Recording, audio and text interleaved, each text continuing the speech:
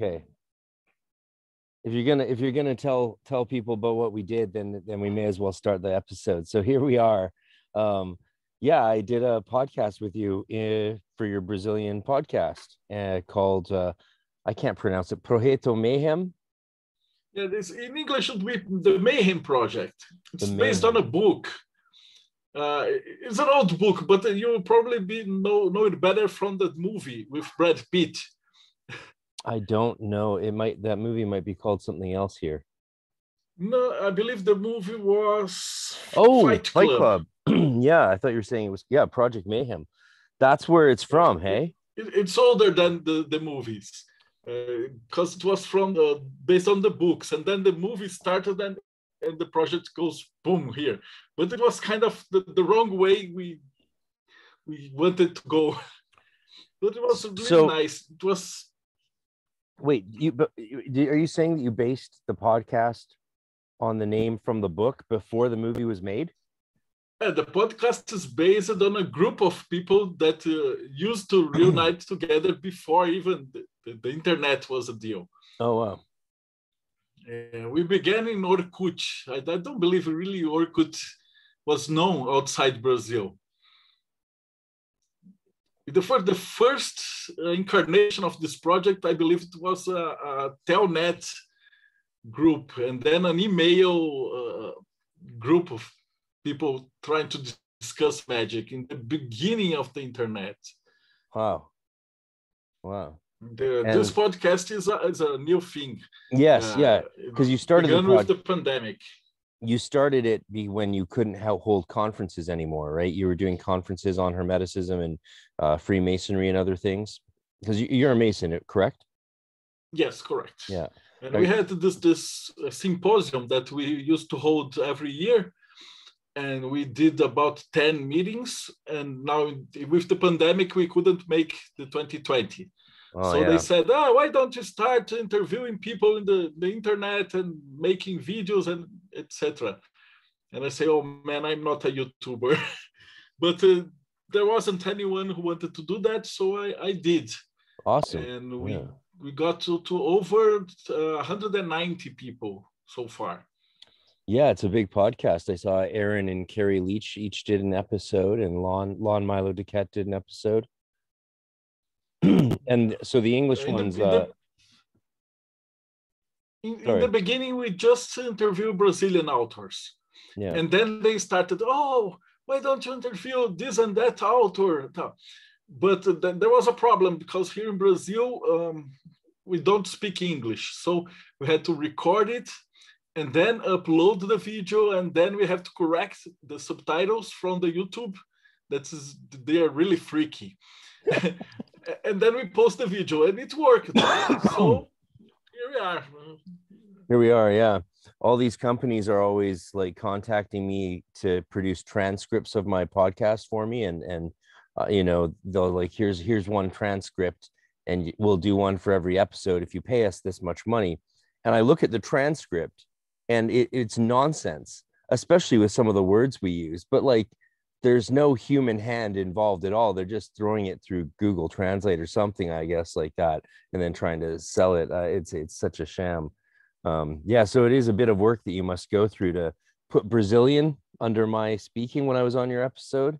Yeah, but it still worked, right? You said you were saying you were surprised how many people watched it. Well, so was I. Yeah, but it was fun. Well, when we recorded, there would be usually about 20, 30 people. When I record with someone with another language, it's even less. But then when we go to YouTube, it's quite famous here. I would say famous, but 1,000 people is a lot of people in Brazil to study occult. And here is a Catholical, mostly neo-Pentecostal country. Yeah. And our president is tight, really tight to the church now. So we are having some satanic panic all over the country in the last year. So it has become a little bit more hiding, let's say, these years. The occult study and things like that are becoming secret societies again. Right. Yeah, because I think that's a worry up here too. I was chatting back and forth with my OTO Thelema buddy in San Francisco, Tim Bob, and we were talking about EA quetting and stuff like that. And they really promote hurting people with magic. And there's even even Solomonic magicians who do Goetia work, like John King. I just read his Imperial Arts. They take claim for causing events that led to deaths. So there's a slight concern that some countries might make magic illegal again, which would be strange, interesting, and horrible, because but if you encourage people to claim they've hurt others magically, I'm sure some countries will start to take some sort of action. You don't want to give the government extra excuses to in Brazil, it is illegal to threaten someone with magic. You can go to still jail. Is, yeah. Yeah, yeah. So if you say, I'll make a curse, I put a curse on you and do something, even if it's related to mostly to African magic. Here in Brazil, it's very strong. The Umbanda, Candomblé, Quimbanda. I don't know if you're familiar with these terms, but it was some laws that was passed by Christians mostly. We have a very strong Christian. We called it. This is a group. We call it bancadas here. It's some of the senators that they are from church and they join together and they pass laws that do favors to churches and fucked all people from other religions. And this was one of them. So if I threaten you in the Facebook, for example, I say, I'll do they say you put a macumba. If you do a curse on someone else, it is a crime. And if they get it right and go to the police and everything, you can eventually go to jail. Yeah. I mean, that's one of the things why they had laws in ancient Sumeria. I mean, I remember the Akkadian law. I saw a lecture at the British Library a couple of years ago by this guy, and for his doctoral thesis, he looked at a part of one of the cuneiform tablets that was broken off and had been reattached, and he was analyzing their punishments for witchcraft versus magic. And basically in that time, so now we have a very clear understanding that witchcraft was illegal, magic was legal. But witchcraft, what it was magic defined by magic used to hurt someone else. So that's what was illegal, because they didn't actually use the word witchcraft, of course. They had their own word. So it has nothing to do with goddess worship being illegal and Solomonic magic or pre-Solomonic high magic being, no, it's not like that. What it was just you couldn't hurt someone with magic, and if they could prove that you were doing magic to hurt people, they could put you in jail. Here in Brazil, the witchcraft is mostly associated with African religions. Okay. The traditional Hermetics and stuff, it's mostly Wicca, and they don't take Wicca very seriously here. So the witches and everything is a girl thing. But from the point of view of the law, to be an African practitioner from Umbanda or Quimbanda or Candomblé, it is dangerous. In Rio de Janeiro, since the priests have associated with traffic, marijuana and cocaine trafficking, and they really enter some of the temples and destroy that and kills some of the priests from Banda, and it has become something very serious. Wow. Mostly in Rio de Janeiro. Huh. Wow. And in other parts of the country, it's getting worse. Like it began in 2018 and is escalating. Yeah. Do you well, I was gonna say it's sort of lucky that Wicca has the reputation. It's good. It's protecting itself with this reputation, right? And I've thought about that. Like, what are the reputations we want to put forward for our spirituality and spiritual practices, right? Because based on our choices, we could end up screwing ourselves over and getting into some trouble just based on how we present them. And that's where some people like quitting and other promoters of harmful magic are, they're encouraging another satanic panic too. Plus they're also speaking to the minds of mentally unstable people. That's a big problem, right?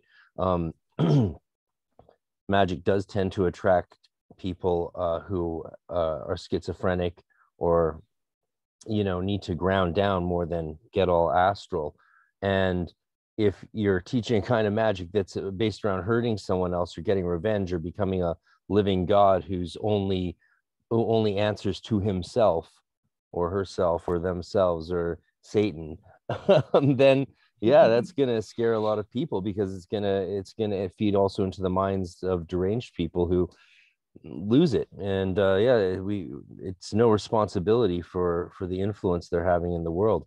And if you want to be a Satanist, it seems to me that is definitely a way to go against life. Though of course most of the Satanists I've known are not like that at all. Actually, I tend to get along with most Satanists I know better than a lot of Christians, depending on their beliefs. There's a wide range of beliefs within the might makes right and Lex Talona sort of view of the world, versus people who, for example, are very focused on virtue ethics and being right, but not taking any shit. Like there's also a sort of virtuous soft Satanism I see going on with some people, where they're just tired of feeling fucked over their whole lives since they were born, which is a lot of people, even up in Canada and America, right? I mean, the biggest problem we have in Vancouver on the downtown east side, where we have the largest homeless population in Canada and highest concentration of drug use in all of North America, of anywhere per capita in North America. Some have argued the world per capita, but that's who cares? Who cares? It's crazy. So working there, helping those people, the biggest problem they have is no socks. Like they're not even worried about not getting food or anything. They don't have socks. That's the main thing they need, is socks. And that's equivalent to here in Brazil. I believe it would be impossible to have a satanic church, an official branch. It was tried in the 70s, but it was taken like a joke. In the 70s, people really don't think that, he's really the devil's worship. Because if they thought something like that could be serious, they would destroy the temple. So it's mostly an internet thing here. Now, we do have Satanists. We do have publisher houses that publish satanic books from LaVey, from Grant, from authors. But it's mostly a digital thing, and you buy it from the internet and you receive it in your home, and mostly in a blank package that does not say Church of Satan in it. It's very discreet. Okay. Well, I wish everyone well practicing their spirituality. I mean, hopefully they don't hurt people. That's not cool, but yeah, it's such a dangerous line when you start impinging on freedoms and people's rights. Right. I mean, it's the first time. I never thought I'd see actual talk or acts of revolution in Canada or America in my lifetime. I didn't think I'd see that. I think you guys are a bit more familiar with it. Who's the guy in charge right now? Is it Bolsonaro? It's called Bolsonaro. And he's like this strongman dude, right? It's like think about Trump. He's a stupid Trump. He's a stupid. That's like our guy. Our guy's a pretty version of a stupid Trump, but probably dumber than Trump. He's not a pretty version of anything. He's like a military mixed up with church people, and he rose actually because the guy who were before him was like a mafia mob, and they stole a lot of the country, left the country in debt, and fucked up lives of everyone. And he was arrested for corruption. Wow. Yeah. And the people were so angry that they want to choose anyone who said, I'm against that. And so he rose from the masses. He's like our Brazilian Hitler, if you could say so, because he used the exactly same strategy that they used in Germany. And now they hunt communists here. And if you declare yourself a socialist or a communist, you can be beaten up in the street, depending on where you are. Because the masses really bothered this talk. And now, and everyone that's religion, that's not Christian. And when I say Christian, it's not even Catholic, is what we call the Neo-Pentecostal.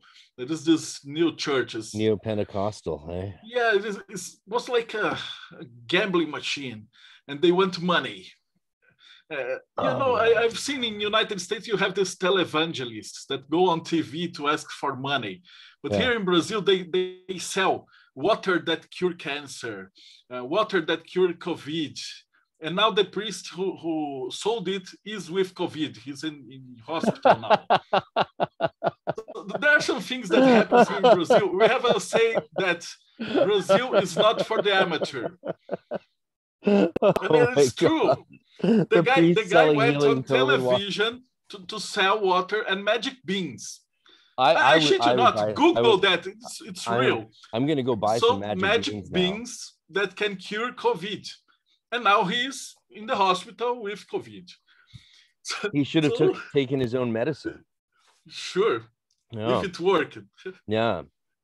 Problem also the thing with the beans is you're not meant to eat them. You have to put them inside up the. I really don't know if we're supposed to. Trust me, I'm an expert on magic beans. It was so crazy that. What was it like when during that transition? Because this was in a recent lifetime. What was it like living through that transition for you personally? Like, what's it like life on the ground like there? Because we see two versions of South American countries usually: the war and the fighting catastrophes, and like they're going to kidnap us, that shit, and then Mel Gibson will come and save me. Yay. Thank you, Mel Gibson, or whoever saves people now. I don't know who it is. Is Jason? Who saves people now? Who saves people? I don't know. Thor? Someone saves people in Hollywood, I'm sure. Anyway, they come save me. And the other version we see is like the tourist version, or if you're in the entrepreneurial sphere, the like go live off your laptop in a resort in Brazil. It won't cost you that much, or Asia or somewhere like that. I've had friends who have done that. They're making like $3-4 grand on their laptop, and they just truck around throughout their 20s and 30s. That's also the thing, but you're only seeing part of the story there. And I don't have any sense of what it would be like to actually live there like you. I really don't have a sense of that. And I'm curious, like I see your board games on the wall behind you and like game books and also magical stuff. And you've got a great little environment there. And I'm like, what would a day in the life be like? Well, I'm kind of I would be in the top 1% in Brazil. Yeah. And in the United States, I would be middle class. But here, Brazil is a very poor country. And São Paulo is apart from the rest of Brazil. So when you say Brazil, you can think about São Paulo or Rio de Janeiro or the great capitals that have over 2-3 million people. And in São Paulo, we have 12 million people. I believe more, but is apart from that.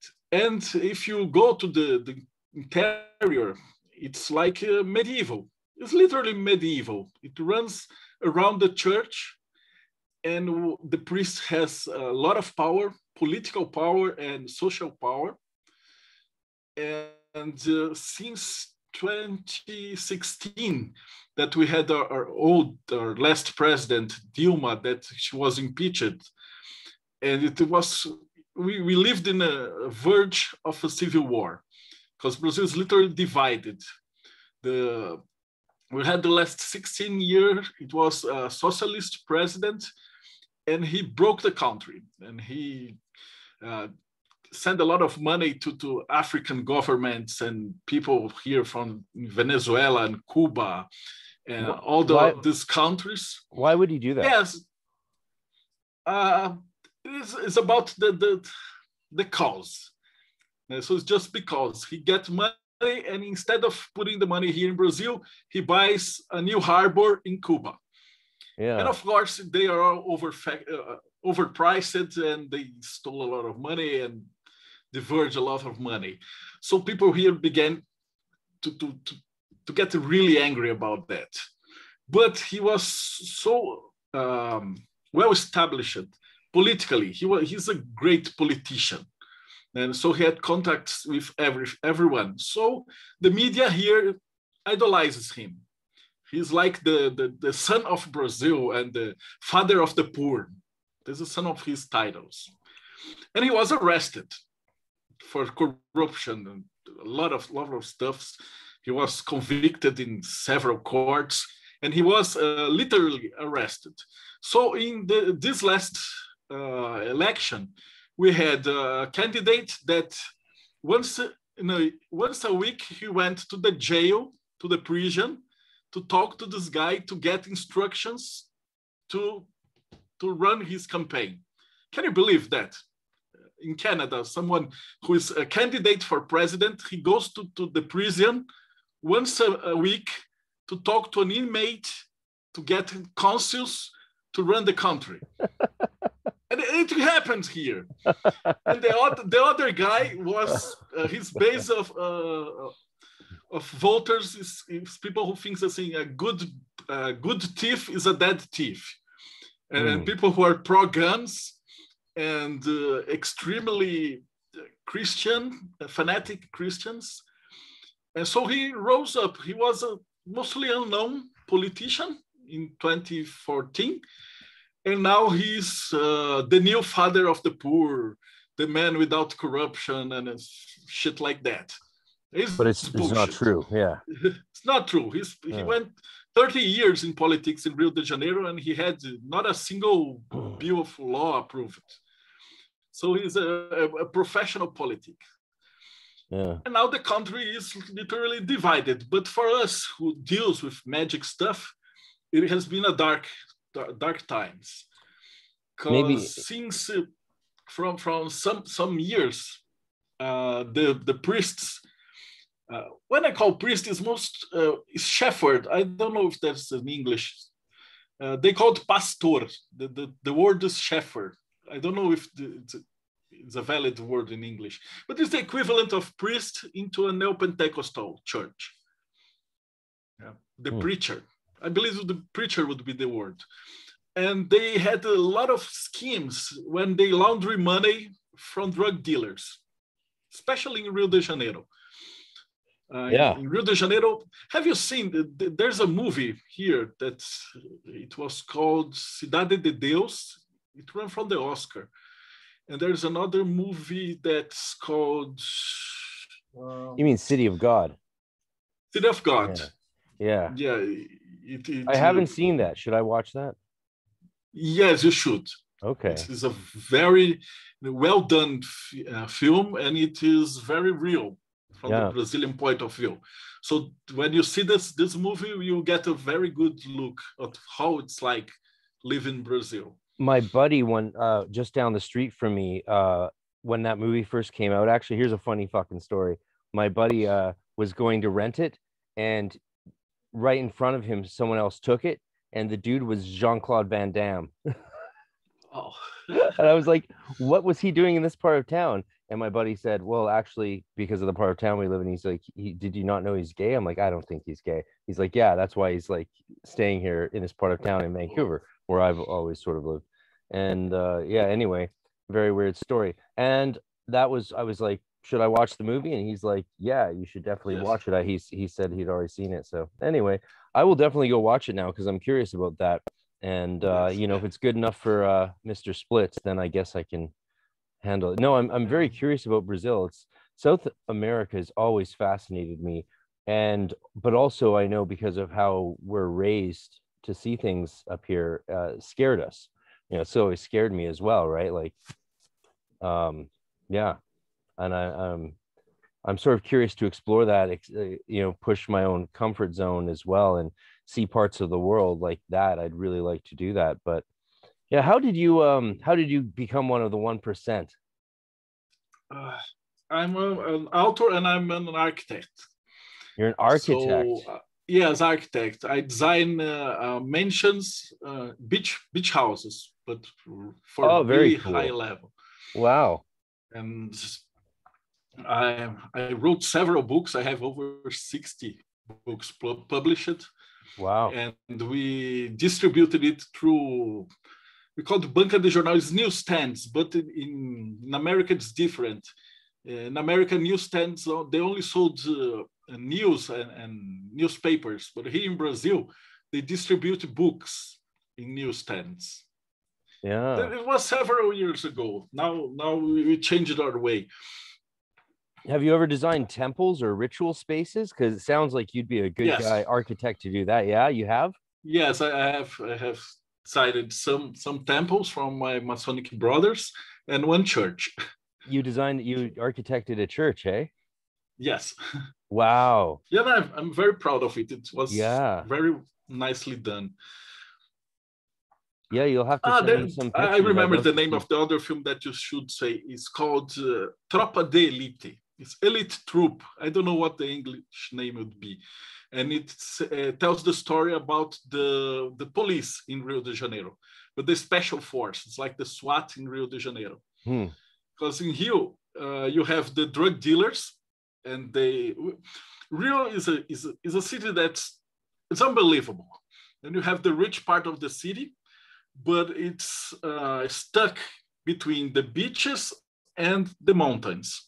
And in the mountains, there are the slums and the houses that people built in the 70s, the 60s, and they are ruled by drug dealers. And they call themselves the fourth power.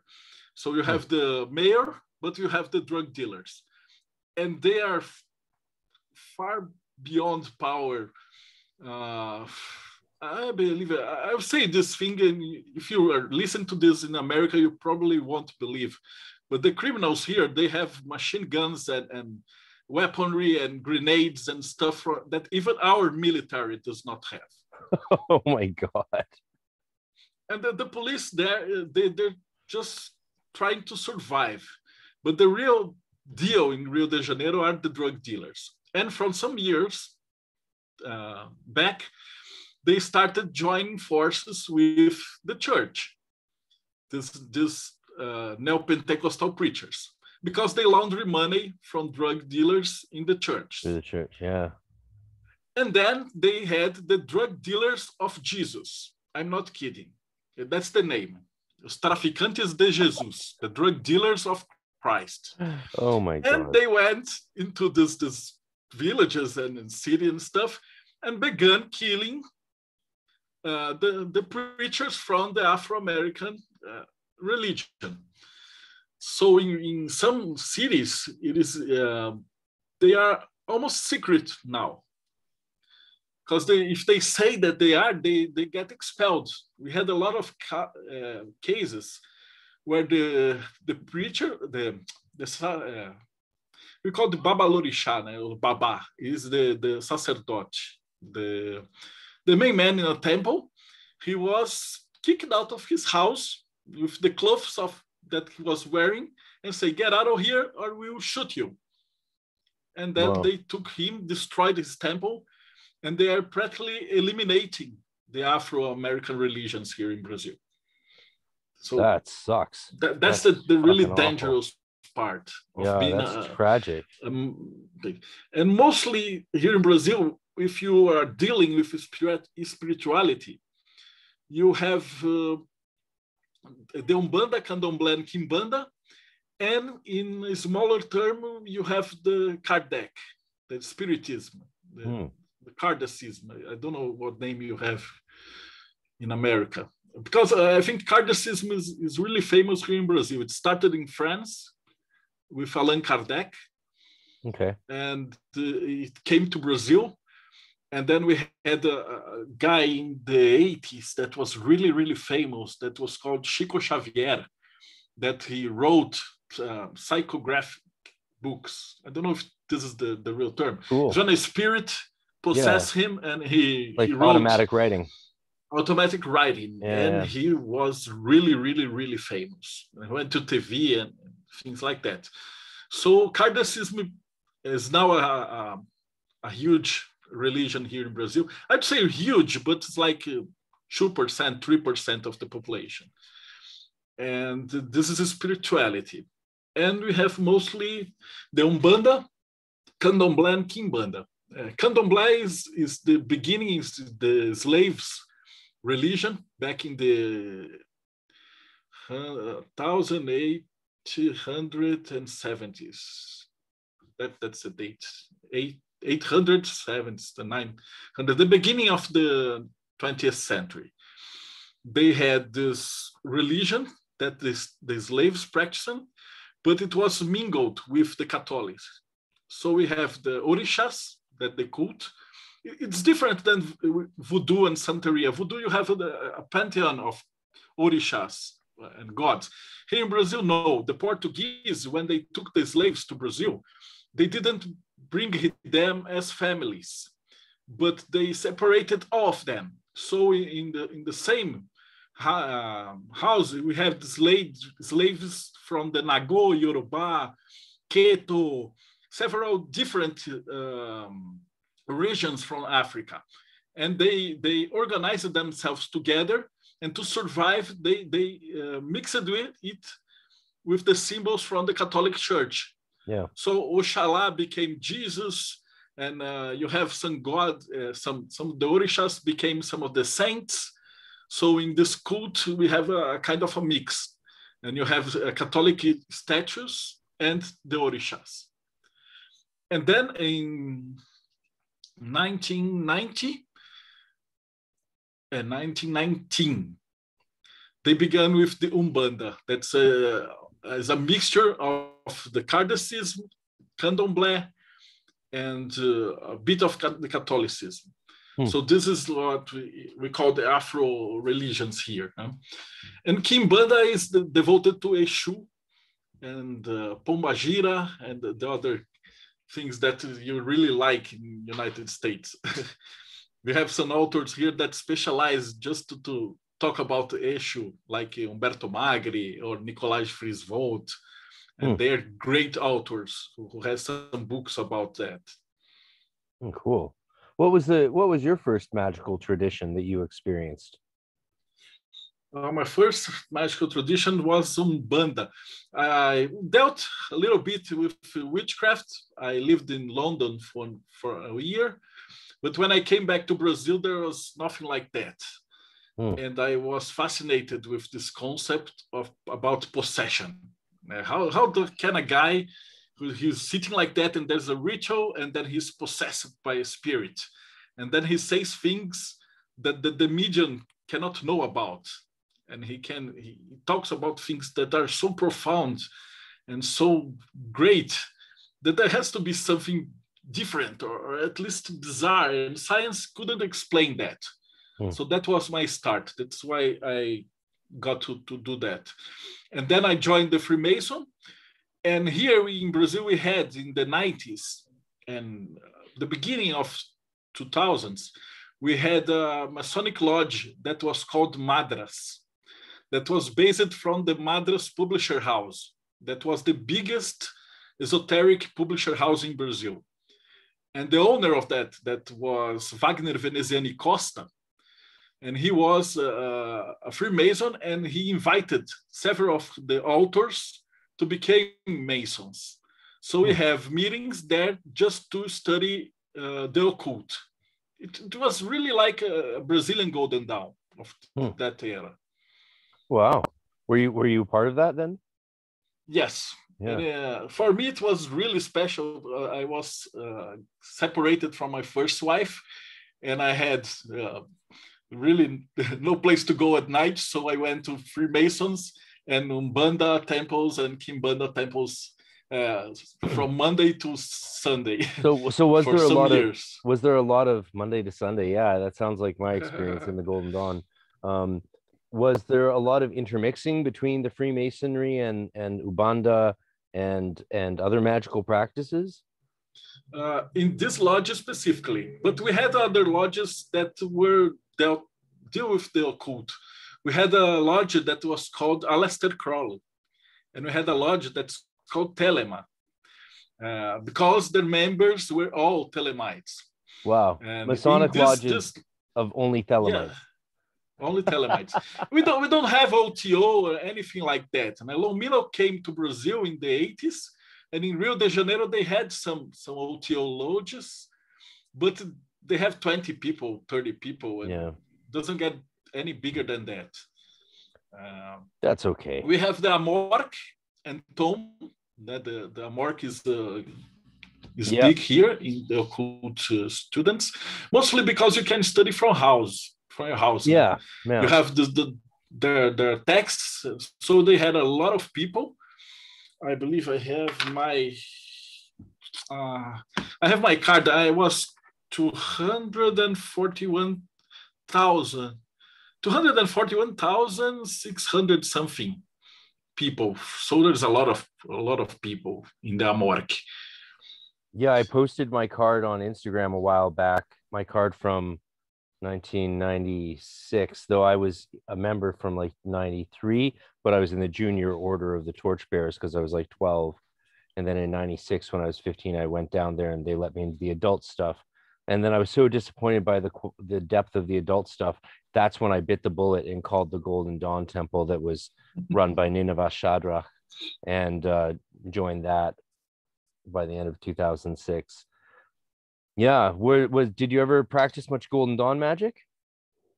In the Madras, we had some guys from the Golden Dawn tradition, and we started a small group, but didn't go so much far because at that time there was no internet the way we had now. So we had to base everything on books. Yeah, and we started a lodge. People don't realize how little access we had to information in the 90s. Like you could read through, like it only took you a few years to read through pretty much all the good occult books in the 90s. Like, I mean, other than the fluffy stuff, but the major operational stuff, the good theory, the really good quality books, you could go through it in a few years. And now it's just exploded, of course, which is good. Yeah. Has there I know there's a little Golden Dawn in Brazil. What do you know about them? And we have the Golden Dawn practice that we used to have, where it was mixed up with Umbanda and Kimbanda. Wow, that's super cool. Yeah, because we had some things that was very nice, some experimentations that we did. Because mostly of the people who are dealing with the Golden Dawn tradition were priestesses in the Kimbanda tradition. Oh, wow. So they were mediums, and they could be possessed by Yeshus. So some of them, we did some of the rituals, and some of the people there were possessed. And then the spirits, the Yeshus, talked to us about the rituals of the Golden Dawn. What do they say? They saw the magic flowing. Then they say, this is a really nice stuff. And when really? Do the we have pentagram and the stuff, and they say, oh, that works. They liked it. Because they could see it astrally. Yeah, of course. So everything here in Brazil is a mixture. You probably have some. If you meet a Brazilian and he will probably be a chaos magician, and if not, he's a Kabbalist, but he will have to be some sort of degrees in this spirituality. Because we have a saying here that se não funciona, você foge para o terreiro. It's in Portuguese. If it doesn't work, you can always run to the terreiro. And you can talk to spirits, and the spirits, if you messed up with your magic, you can go to the temple, and the spirits will help you out.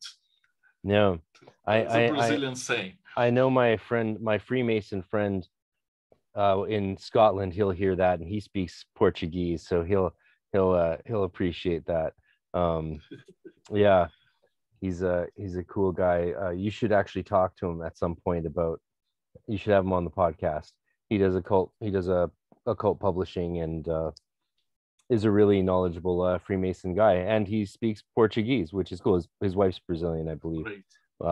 And so and he's a capoeira master dude. But it's very cool to me that the spirits of that tradition, the Umbanda,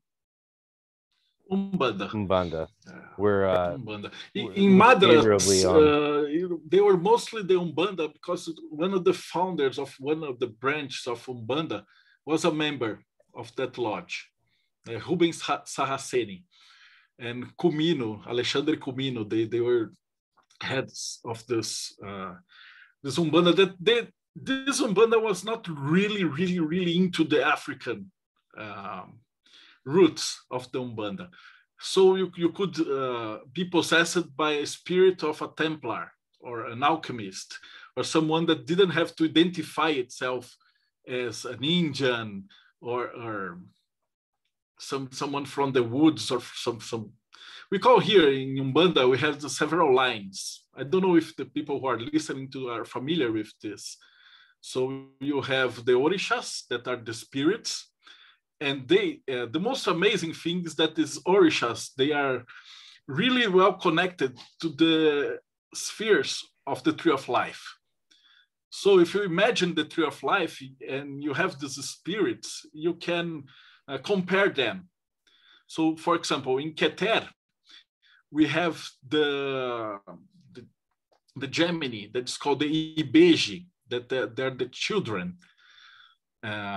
And it's the pure spirits. And then you have from Hokma, we have the Baianos, the people from Bahia. And in Bina, we have the Preto Velhos, is the old black man. And we have in that is the Pretas Velhas, the old ladies, the old black ladies. And these old black ladies, they are just like the Norse, the three hags, I forgot their names. The Norns. You have in Greek the Norns. Yeah. And they're just like that. Do you think they're the same? If you see, same spirits. They're the same spirits. You think they're the same spirits? I have no doubt about it. No doubt. Okay. They are the same spirits. They have the same energy, the same patterns, and they say. And at a point, I even asked one of them, "Are you related to this?" And I said the names in Greek, and she said, "Yes, we are, but we don't answer by that name anymore."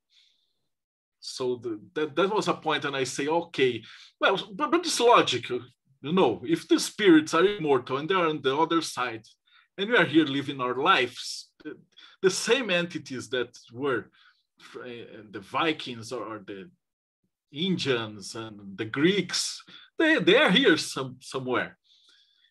And they answer to that names. And we have from Gebura, we have the Ogun, the Caboclos. Yeah. We have from Tiferet, we also call the Caboclos, but it's like the guy from the farm would say that in a translation. I don't think there is a translation from Caboclos.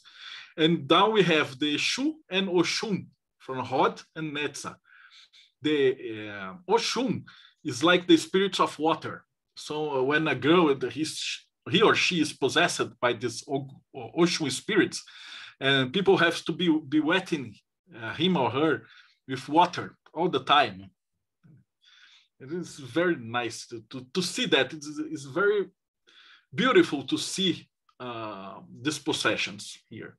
Oh, wow. And finally, we have the salesman, that is Yemanja, Yesod, and Malkut, that is Chapanã. Chapanã is the spirit of the dead. They call the doctor of the poor people. Because at the same time, he's the carrier of all diseases, but also the doctor who cure all diseases. Yeah, I like that. And they are very colorful. If you Google it, the Orishas from Brazil. Do you have a good book you can recommend that would be in English? There's a very famous French book from Pierre Verger that's called The Orishas. I believe it's the most famous from someone who's not Brazilian. And we had some books from Nicolas Frisvold about the Exu and the tradition. I believe he is very famous outside Brazil. Okay. And we have some books on Pombagira and Exu from Humberto Maggi. And he's also famous outside Brazil. Yeah, no, I know that name. And they are really nice people. You should interview them. I would love to. I don't know if Maggie speaks fluently English. He probably does. He would be very nice to talk to you. Yeah, that sounds like fun. He's Italian, right? I don't know. No? I interviewed him in Portuguese. I Oh, believe he's Brazilian. He's Brazilian. Oh, sorry. I just assumed from the Umberto. He's Brazilian. Nicolás is from Norway, I think. But he speaks fairly good Portuguese and fluently English. You have no trouble. Okay. Yeah, no, I'd love to interview them. A card game. All right, we're back. We have a board game, a card game, and I'm chewing on THC gum. So yay, or licorice. Yeah, you have a Kabbalistic board game. Yes, I have a Kabbalist board game, but it's not so, how would I say, obvious that's Kabbalah. You must know Kabbalah to understand how. It's a board game much like Dungeons and Dragons. It has the rules are simple as the Hero Quest game. So you have a party. RPG Quest. Called RPG Quest. Yeah. Yeah, not everyone's going to see the video. Most people will just be listening. They won't see the video. But that's their own fault. They should subscribe. But if they know board games, they will probably know the Hero Quest game. It was a huge thing in the 80s. So it's very, very simple. It was designed for children. But the point is that you have 4 classes that were based on the 4 elements. So the earth would be the warrior, and the fire would be the wizard, and the water would be the cleric, and the air, the thief. So you could join these elements in your class. And the tabletop, the map, it was based on the spheres of the Kabbalah. So I will show you, but if you're listening to it's an extra, so you can say a plateau of Hod. Oh yeah, Plateau de Hod. The Hod. And here you have the woods of Hesed.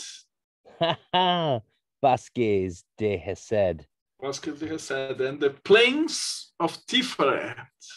Planches de Tiferet? The Tiferet. Planiches. How do you say that? Planiches? Planices. Planices. Planices is plains. From the MAGICk game is when you get the white mana from MAGICk. Oh yeah. I play a bit of that on my phone. Yes. And we say a Hokma volcano. Thriller de Hokma. Hokma. So you mix it up everything and you build your map. Yeah, so the map is built. It looks sort of like a Settlers of Catan sort of map building. Yes, it's very similar to sort of the Settlers of Catan map. It's hexadecimal. And so you have a map that's also the Tree of Life, because it has all the Sephiroth on it. And now the missions are given by the tarot cards. So, for example, you meet a wizard. You could meet a fool, and then the fool asks you for something, and he wants to get something from Keter and something from Binah. And that's the design from the Golden Dawn. If you imagine the Tree of Life, and the fool would be from Keter to Hokmah. So the fool would ask a mission that you have to travel to the board from Keter to Hokmah to retrieve these items. And if you find, for example, a hermit, and he would ask you to go from Tiferet to Hesed to get some items. So you travel in the Tree of Life. But since you have this map that is all mixed up, that can be a long way to travel. It can be a long way in one play and a short way in another. The map is always different. So the missions are always different. Oh, very cool. These times we have the orcs and gnomes and goblins and everything. They're related to the elements. So you can play it, but you can also play it like a tarot card reading. So it's a kind of an oracle too. We had people here who tried playing solo as an oracle. Wow. So you have a bigger monster that he has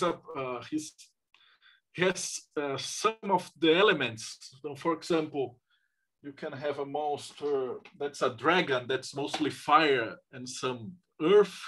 You can have a vampire that's air and earth and something like that. They have combinations of the elements that they are the problem.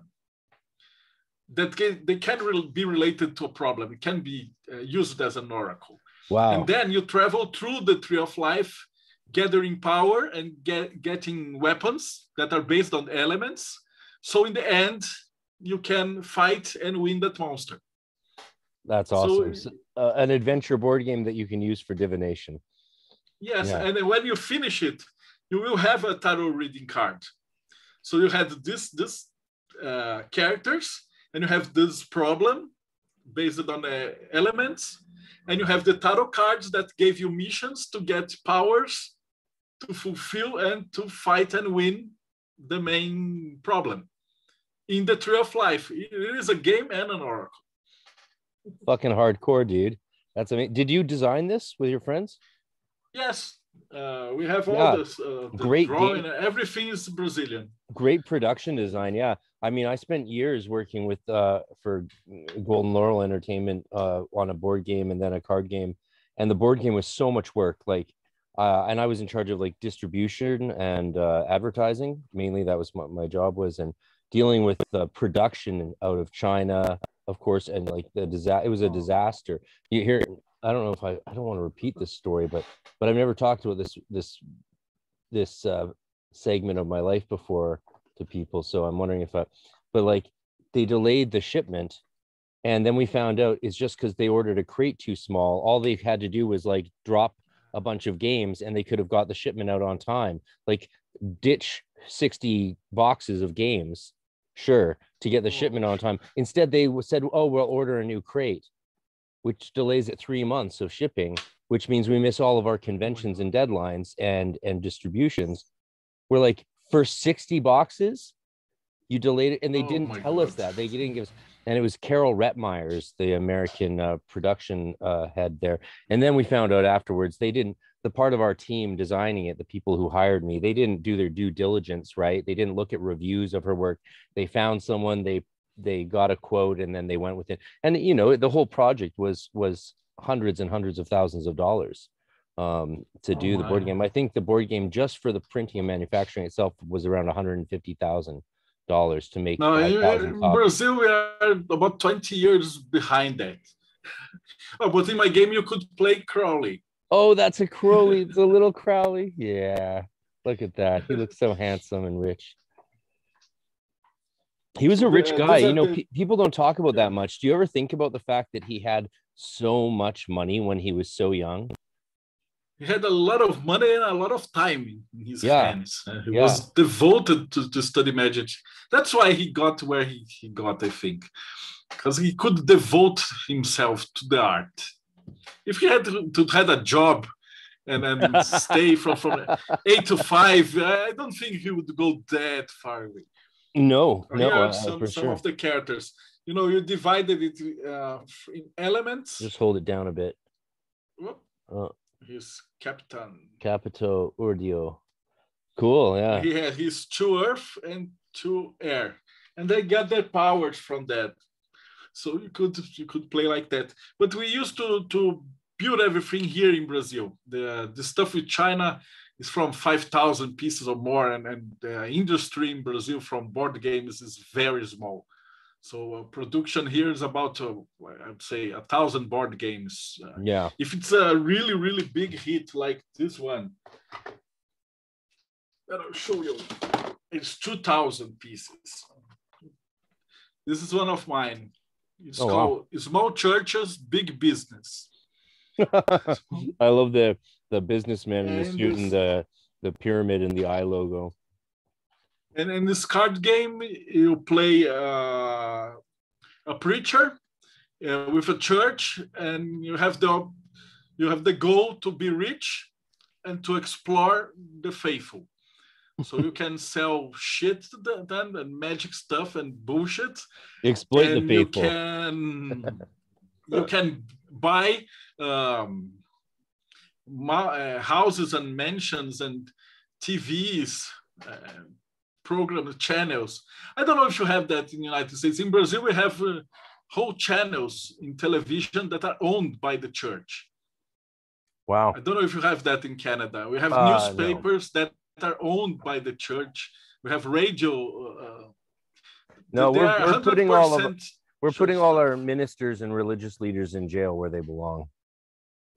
Yeah. And the fun thing about this is that they are based on real stuff. So, for example, you have some cards to attack and other stuff. So, say, this is here's a card. Very cool. It's called Pastor engravida duas jovens e diz que foi obra do Espírito Santo. In English would be a preacher impregnated 2 young women and say it was Holy Spirit.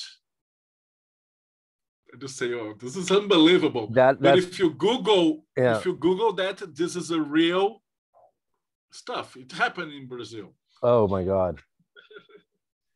Yeah. We did some stuff like that for the card game I designed called Harry Potter is from the demon.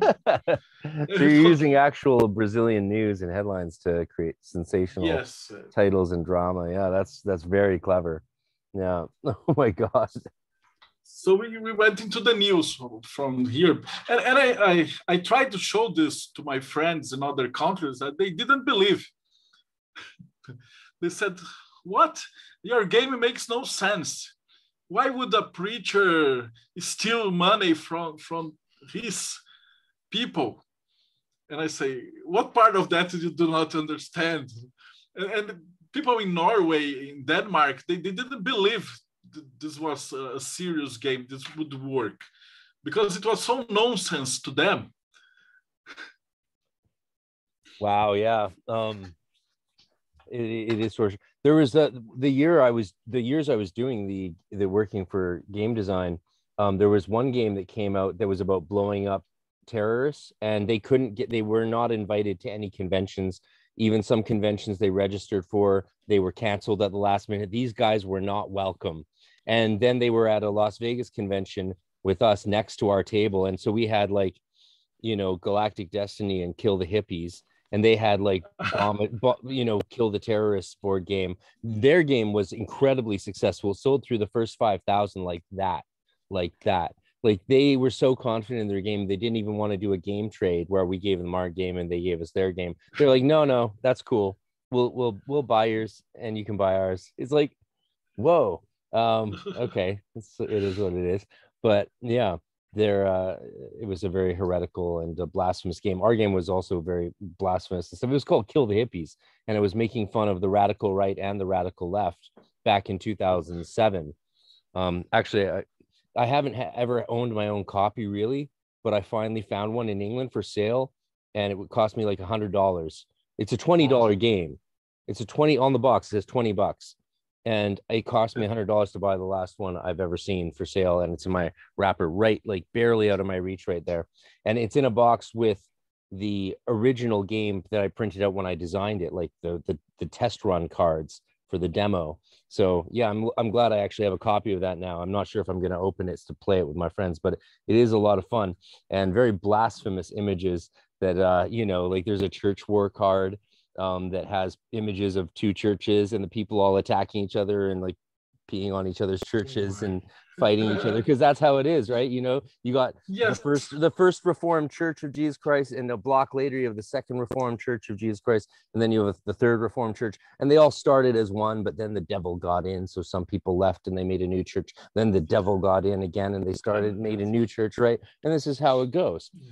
So we made fun of that as much as possible. We had like a font of, like there's a picture of a person praying before a fountain of re-virginization so that they can become a virgin again. These sort of ideas. But we also made fun of like maybe I'll grab it later and show you a few cards before. But in Canada, I don't think they would sell you holy pens that could make you get a better EST score. I don't think people would buy it. Maybe they would in the States. Buy that. It's so ridiculous. I mean, we had this on television. People support Nigerian princes all the time. So who knows? Like, there's people out there that will. Some people out there even support like you know, practicing magic and podcasts about the occult. So some people are just nuts, you know, talking to witches and Freemasons and stuff. It makes me think, have you ever wondered, like, so if the magicians who work with the Goetia, they claim such powerful manifestations and powerful actions from those spirits, why haven't they changed overall countries like Brazil? Like, why can't a bunch of serious magicians with these great powers in Brazil just like use some demons to change things? Do you think about this ever? I think about this sometimes. Yes, we usually ask them, if you are selling these rich spells, why you are not rich? Well, that's a different thing than changing culture, I think. Why don't you just win the lotto with your magic numbers, and you are trying to sell it for others? But we have that here in Brazil. They have a lot of that. Well, the quick answer, there's an answer to the making money with magic thing. It's like magic is very much tied to your spiritual path in life, right? And your power. Some people believe your power as a magician is tied to being in harmony with your higher self, which, you know, makes you more than you are and gives you some ability to interact with the cosmic matrix of nature and spirits that manufacture it. So when you're talking about personal finances, you're talking about your personal path, right? And there always has to be some sort of energy exchange. But when you're talking about getting spirits to cause an earthquake, if you can get a spirit to cause an earthquake, why can't you get a spirit to help out in a political situation or, you know, in global crisis? I don't know. This is something I think I think these are questions that we should ask. I don't know. Yeah, we definitely should ask this kind of questions. But I believe this, when you're into magic and you say, oh, I'm going to be rich and powerful and stuff, and people who are really into magic, they don't feel like being rich. You say, why would I have a $20 million car? It's pointless. It became something that if you live a very good life with friends and everyone, and you're happy and you're healthy and you're doing something that you like in your job. So this is rich. For us in Brazil, this is really difficult because the vast majority of the young, we call them jovem místico, that the young mages. But it's a kind of a satirical. When we say jovem místico, is like we're making fun of them because you're young and you don't know shit. That's why you are young mystical. And they usually get it, but they live with their parents and they don't do much. They are in school and they are mostly into magic to just get some woman or some guy or to be rich or to kill his enemy or something like that. They don't go to the next phase. They don't even go to this spiritual enhancement. Well, so a lot of them claim that there is no next phase, right? Yeah. Like, so I was reading John King. He thinks visualization is stupid and a pointless exercise. He thinks that has nothing to do with magic at all.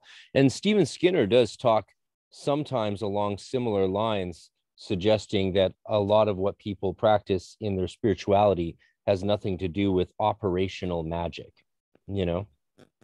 So I can understand what they're saying. I don't necessarily know if they're right or not, or how useful it is to separate magical practice and control of spirits and manifestation of wonders.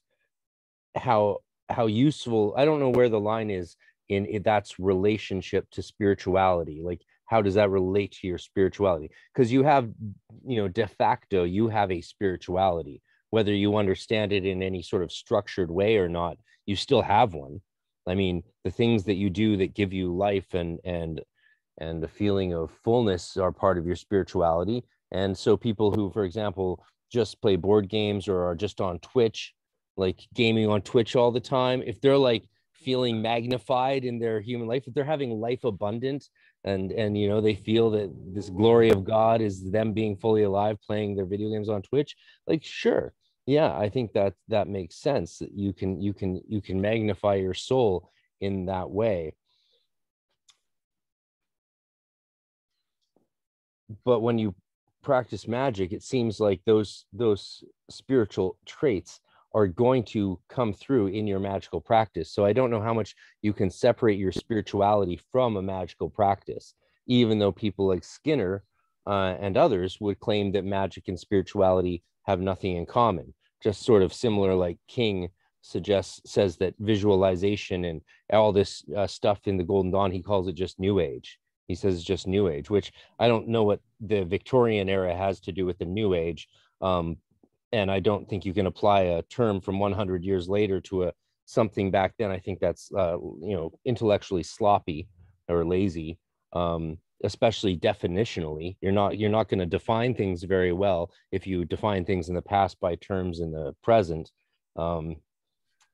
So it still leaves us with a question of in magic, what are we doing in the world versus what are we doing to ourselves? Do you know what I mean? There's something that I should tell you, because here in Brazil, when we say for magic, like the ceremonial stuff and golden dawn stuff and the lodges and etc., is for the rich. But when I say rich in Brazil, I'm talking middle class America. When I say middle class in Brazil, I'm saying people who live in trailers in the United States have a better life than the low class, middle class in Brazil. And when I say poor in Brazil, I don't really think you can understand what is the real poor people from the third world country. So for the really, really poor people, the church is like a refugee. So they can go, so they have nothing, and they just embrace what this guy is telling them, that they had to suffer, that they have to pay the money to the church. Then when they die, they will go to heaven and they will be healthier and rich and etc. in the next life. And Brazil, we don't have education. So the majority of the people, they don't even know how to read and write.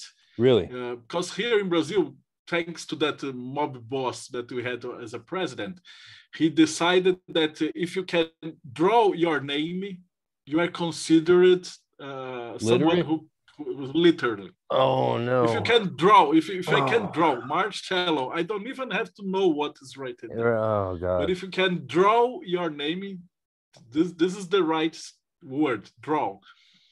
It's not write your name. It's draw your name. You are considered literate. So we have like 75% of our population that are illiterate. Is what you call practical illiterate. Even if you can read it, you can't understand what it's written. So this is a real huge problem. And that's why the church and this populist leaders that are authoritarian got to the power. And we probably won't get them out of them. And if we get, we will put the other one that is a criminal, and it's even worse. So we are really fucked here. Yeah, this time. And for someone, we did have some cases of people who were accused of witchcraft, and they got beaten up to death. You've had witches beaten to death recently? Yes, she wasn't a witch. They said she was a witch. I don't even know if she was. Probably not. Got on the news. They accused a girl. So we are in this point right now in Brazil.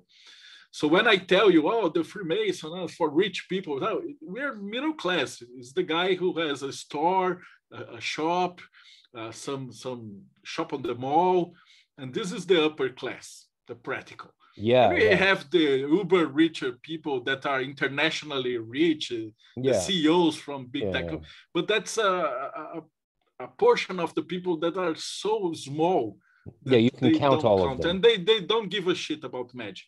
Most of the politicians, they do have their voodoo priestess, the preacher, and they are dealt in Kimbanda and Umbanda to protect themselves, especially in Northeast and Bahia and that parts of Brazil. They are really tight. You're telling me that wealthy people with power in Brazil use magicians and hire magicians? Yes. not well, in a that might public be light. that might be why yes. it's hard to overthrow them magically, because they're using magicians, right? It So could be. maybe what we need is more magicians to do more magic for these things.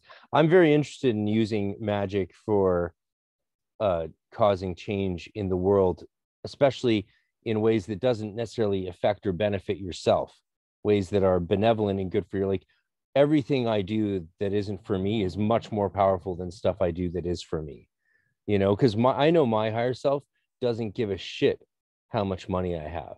It doesn't give a shit. It just wants me to do what I am told. Like, you know, it's like you can do this and be in maximum alignment with me, and you'll feel the effects of that alignment. Or you can do other things and be a little less in alignment. Or you can do whatever you want and maybe not feel that connection at all. And so, you know, it just wants me to have enough to keep doing what I'm doing the true will, as we talked on your this podcast. magical thought is what we do have, but in the upper class here. That's the middle class there.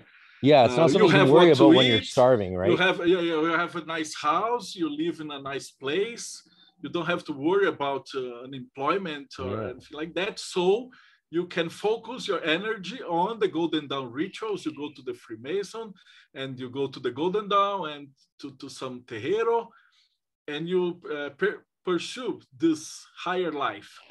But the vast majority that came into contact with magic here in Brazil, they're coming from the lower classes and through internet. So chaos magic is a huge hit here in Brazil. Chaos magic I don't know if you have the interview with Tommy Kelly. He designed the 40 Servants. I think I've heard of really Tommy great Kelly. guy. He's an artist from Scotland. Yeah. And no, I know who Tommy guy. Kelly is. Yeah. And here in Brazil, his deck of 40 Servants got as famous as Catholic saints because people were photocopying it and getting PDFs and printing it and praying to the servants. So they're not like servants. And they usually get servants like the cardinal and things like that. And then they went to Facebook. They have groups of over 120,000 people. And he was saying, I would like to thank Cardinal for the graces that I achieved. And Cardinal is a servant that he used to fuck someone, to get a girl or a boy. So that can say a lot about Brazil. And we have some servants that are overly used and some servants that are just forgotten. Yeah. And they were treating them like saints. So these are Tommy Kelly's servitors from Chaos Magic, right? Yeah. Yeah. Wow, that's amazing. He was shocked. I told him that. I interviewed him and he didn't believe that. Know? He said, it's not possible. I said, yes, welcome to Brazil. It is possible. People are they are using it worshiping to your the most servitors. Basics. Oh, man. Yes, they're worshiping the servitors. But they use their servitors to get access to basic stuff. Like I'm unemployed. I don't have food. Yeah. I want to have sex with that girl. And basic, very, very low standards. Food, employment, and sex. That's what Freud said. That's what Freud said. Love and food and sex. Work and sex. No, that's what Freud said. Work and sex. Or work and love, as some people like to interpret it. But yeah, if you don't have that, magic's always been a powerful tool for both, the rich and the poor. It's interesting. It's one of these common factors that you see. It really challenges the notion that magic is some borderline superstition that doesn't really play a major role in our lives. As we're going through right now, we're unredacting some of history. There's a lot of, because of the internet and the development of technology, independent scholarship and new information is traveling so fast, right? So fast. There's a new archaeological dig and we all know about it like as soon as they post the first information. and all of a sudden we have our understanding of a whole chunk of history changed. I don't know if you've seen some of the magical scrolls they're uncovering in these amazing digs, like things written on full snake skins, like spells and spells and spells of all this stuff. If you pay attention to the archaeology coming out of the Middle East and stuff, it's fascinating. Wow. Magic, baby. There's another thing that is interesting to mention. We have in this war, this religious war with the preachers and the Afro religion, they are moving the public opinion against the Afro religion, because we have the sacrifice of animals in the rituals. Voodoo has it, Santeria, etc. I think most people like to pretend that they don't actually do the sacrifices. Yes, in Umbanda you don't have sacrifices, but they do have, because they're mostly from Candomblé. So they do, but they don't say that they do, because if you say, if you have a sacrifice and then you move, and then they'll get the people from PETA and from the animals society protective, and they will say that they do black magic and they torture animals and stuff like that to turn public opinion against Afro religion. Have you been part of a magical ceremony where they've had a sacrifice? Several times. Several times. What am I talking about? I'm so sheltered. I'm so sheltered. Oh, man, I'm from Brazil. This is, dude. We do no. It's not a sacrifice. It is the main stuff's like that. You begin the ceremony, and then the priest or priestess, the temple responsible, they got possessed, and then the entity usually kills the animal, but it kills him in a very fast, very humane way, and then the animals are prepared and served. So in the next day we have a huge party. It's not party, it's not the term. Party is more recreational. It's a celebration where we ate the animals' food. So it's not a sacrifice in the sense of, we are just killing animals without meaning. And the food is prepared. So in a way, the celebration is the same. If I go to the market and buy chicken and lamb and stuff, this is the same meat. And if you go just on the Sunday, you won't even know that it was a sacrificed animal. So they are made in a very, very serious and respectful way. The sacrifices, it is part of the religion. Now, I love all of that. That's amazing. I mean, I feel myself that I would like to have more of a connection with my food.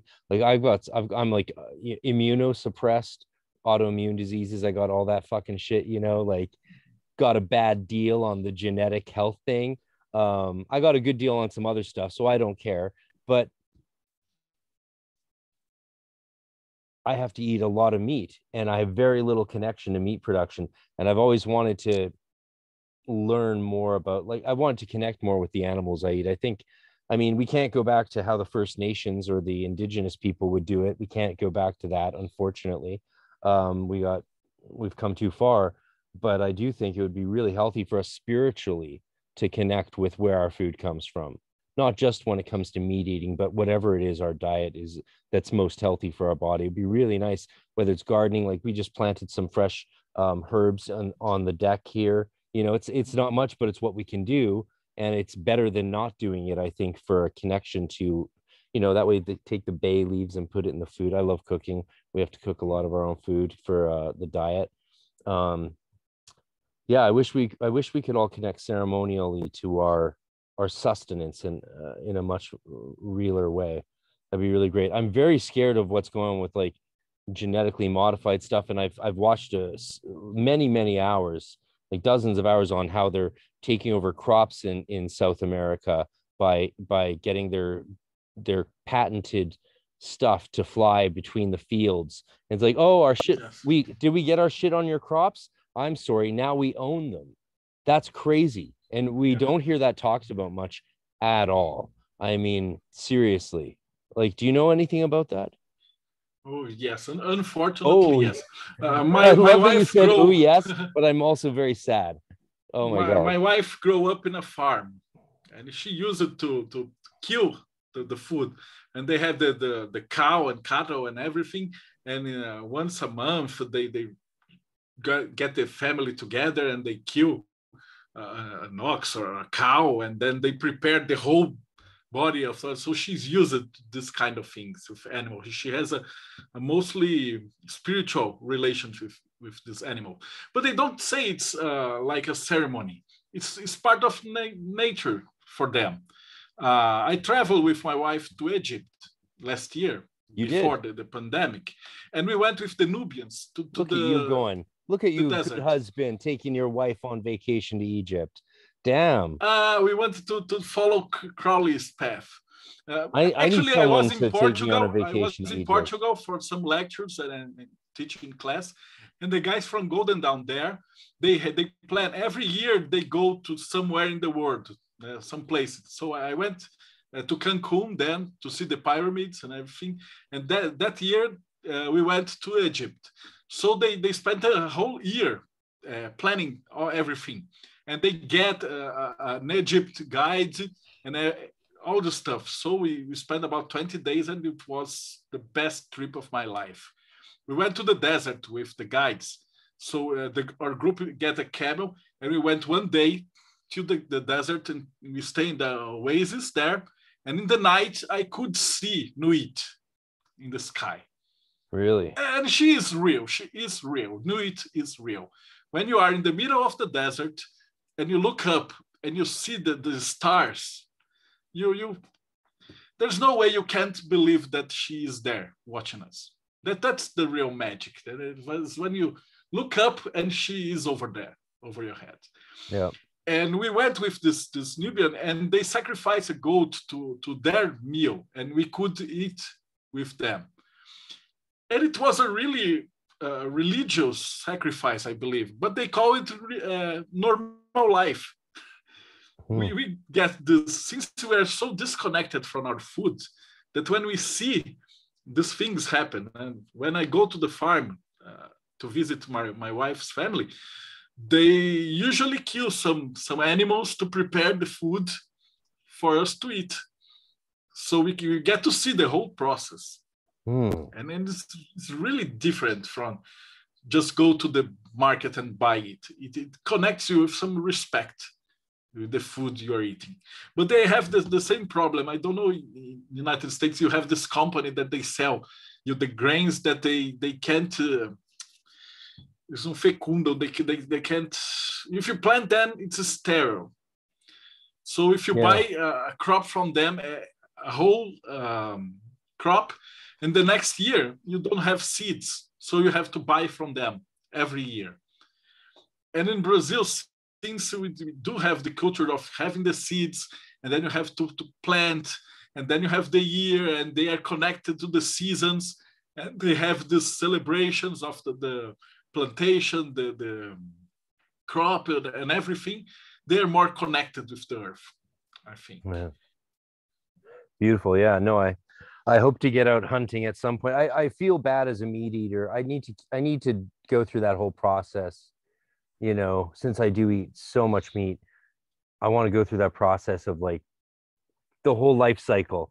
I'm not looking forward to it, but I feel like it would be good spiritually, and by spiritually I mean good on every level, for me to go through that experience at least once, but preferably a few times.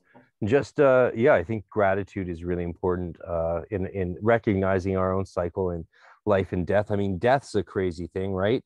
We're all gonna fucking die, you know. Yeah. Some of us. And there's the blood issue also. When you killed an animal, and there's this blood, then, and you see what you do, and you have to do this in a really respectful way.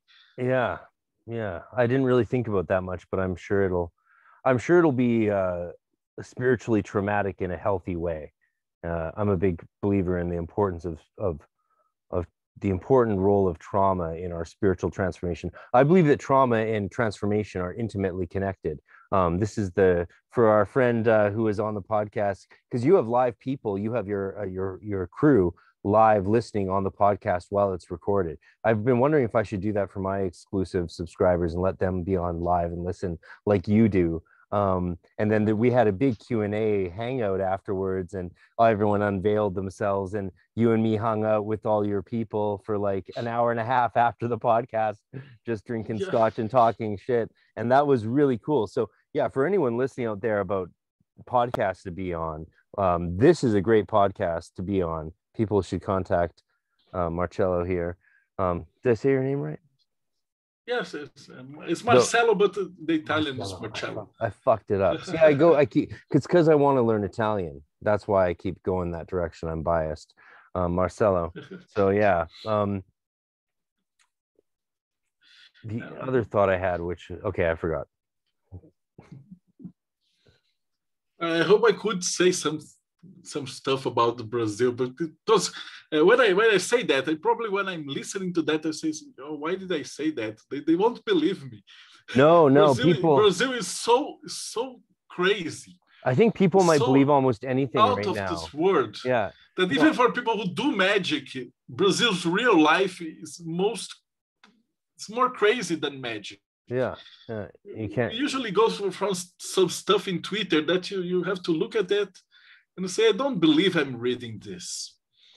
For instance, we will have a football championship in a few months, and we have the Supreme Court of our country to decide about the matches in football. I really don't believe that if there's any other country in the world where the Supreme Court would rule about the dates and if there will be a championship or not of soccer. Can you imagine the Supreme Court of Canada ruling about a soccer championship? Yeah, why did that happen? It's because they're against the president, and Argentina didn't want to hold this championship because of COVID, and then our president accepted it. But the point was that Pfizer called him like 20 times to offer vaccines, and he didn't answer. But when they called him about soccer, he answered next day. This is the president we have. This is the guy. So people are pissed out. But the vast majority of Brazilians, they like football and samba. Yeah. So they are saying that the communists are trying to mess up with the football. Dear God. I told you, Brazil is not for the amateur. Brazil is not for the amateur. Welcome to Brazil, motherfuckers. You're gonna die. No. Go to Brazil. It's a wonderful place. Just watch out for the football fans. Brazil is a really wonderful place. Yeah, no, I look forward to. Despite of all this, because if you come to Brazil, you will come as a tourist, and especially if you are from the occult and stuff, and you get in contact with us, we will kind of protect you and avoid you from taking you to the bad side of here. Yes, that's what I was. For the normal people here, it is like hell. Yeah.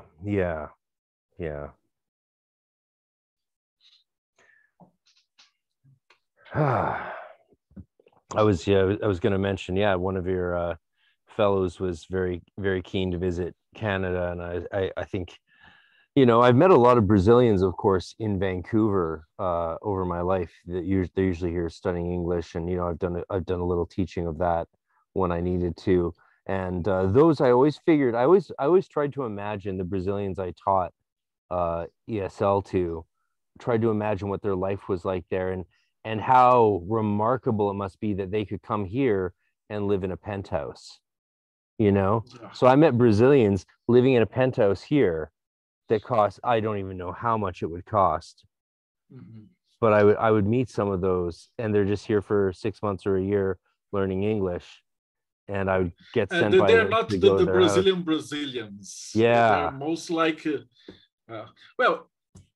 if you say I'm not a Brazilian, because I live in São Paulo and I have a house and everything, it is really a privilege here.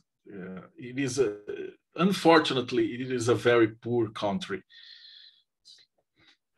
Yeah. And since we that have the opportunity to study magic and everything, you have to have some wealth, some money spare, comfort, food, a job, things like that. Otherwise, you won't study ceremonial magic. It's not for the people from Brasilia. No? They are mostly. I understand how they get together in this church so much, because they have nothing. There's nothing and else. They are promised miracles. I imagine the preacher was selling magic beans to cure COVID. Imagine how ignorant you have to be to believe something like that and gather and give the money you don't have. It clearly works. To a parasite like this. It clearly works. And I've been complaining about stupid people for so long. Now I know what I need to do. I need to sell them magic beans. And then I can stop complaining about them. Then I'll be like, I love you. Here's some beans. Here's some beans. But they're not stupid. I believe the word is ignorant. It's different than stupid. Yeah, no.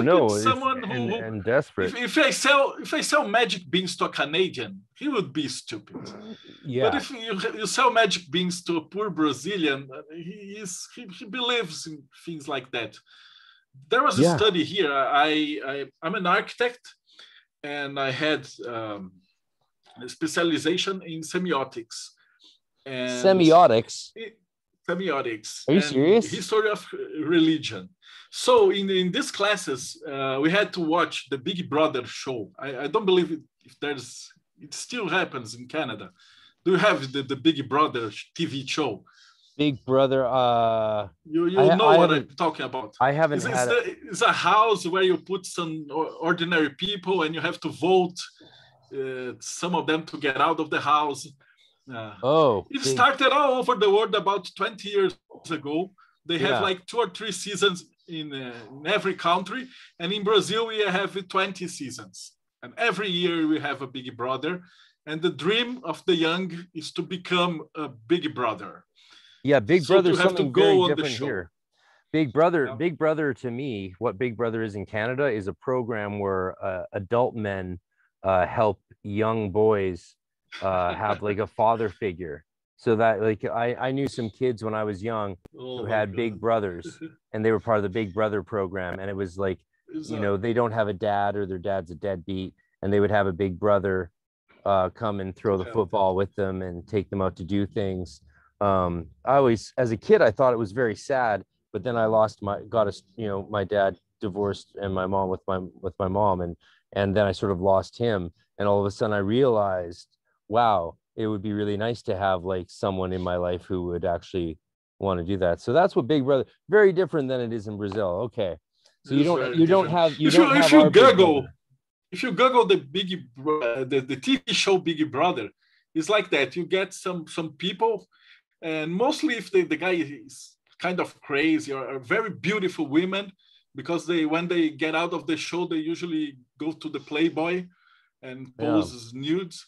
And this sounds like an American thing. Yeah, this is American. Yeah, this is the difference between Canada and America. In America, Big Brother is a show with sexy women and lots of money. In Canada, it's guys helping like kids feel not alone. Yeah, no, I'm joking. For people in Brazil, the vast majority, they believe that when an artist go in the TV and say, "Oh, I use this product in my hair because it's very nice," they really believe that a multimillionaire artist would use a $10 product in his hair or her hair. Yeah. And they don't know it's an advertise. They think it's an advice. Oh, right. TV in Brazil is more like this. It is a lot of game shows and things to distract you, and football, and we have soap operas. but they're not like the American soap operas. You have TV series from Netflix that have 20 episodes, etc. In Brazil, the soap operas have 1 hour each episode, and it's like 200, 300 episodes. Yeah. So you have to watch it every day for like 6 months. You guys are hardcore. Really hardcore. You take your human drama seriously. I want tears and death. Tears and death. And the actors who play the bad guys in these soap operas, they got beaten up by old ladies in the street. Why? Because they think that he's a bad guy. Oh no.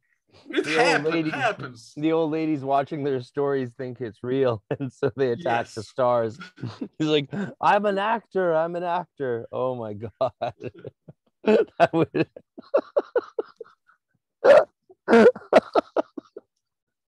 It's fun. It's like living in a medieval times. Marcelo, you shouldn't have cheated on Debbio. Sorry. Oh my God, that's so hilarious.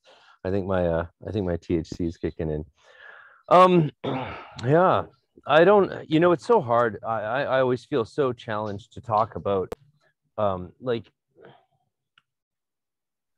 when we're living in, being a Canadian, you always feel like you're sort of lucky, but at the same time you feel sort of powerless to do anything, like, so our lifestyle here is one of the best on the planets for sure. Even if you're poor, there's like, in Vancouver, people will ask you for money for food all the time, like nonstop.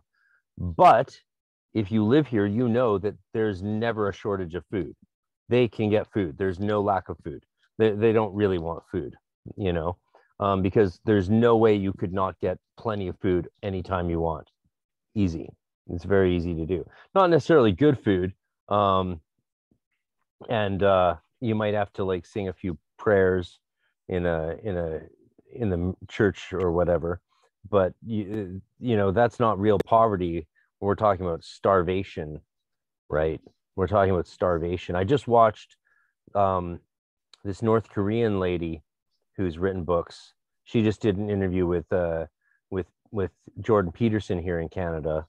I just watched most of it. It was like 2 hours, and it's like harrowing what she went through to survive North Korea. Then she was a sex slave in China before she got to South Korea and went to Columbia University for her last year of undergrad. What a crazy thing. She was saying how like they took words like stress out of their language in North Korea, because if you don't have a word for something, you can't define it, right? They take our words. They take our ability to describe what we're even experiencing. Like she said, she spent most of her life roasting dragonflies as a kid with a lighter to eat. And that's how they got their protein. They would run in the fields and catch dragonflies and roast them with a lighter. And that was their main food. And she said she weighed like 50 pounds most up until she was like 13, or something like that. It's crazy. It's hard to imagine how we can do anything as individual people.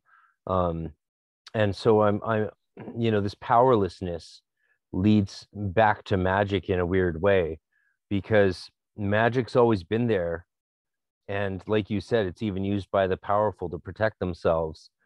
And maybe those of us who want to disrupt what the direction the world is going need to take more seriously our ability to act on that level.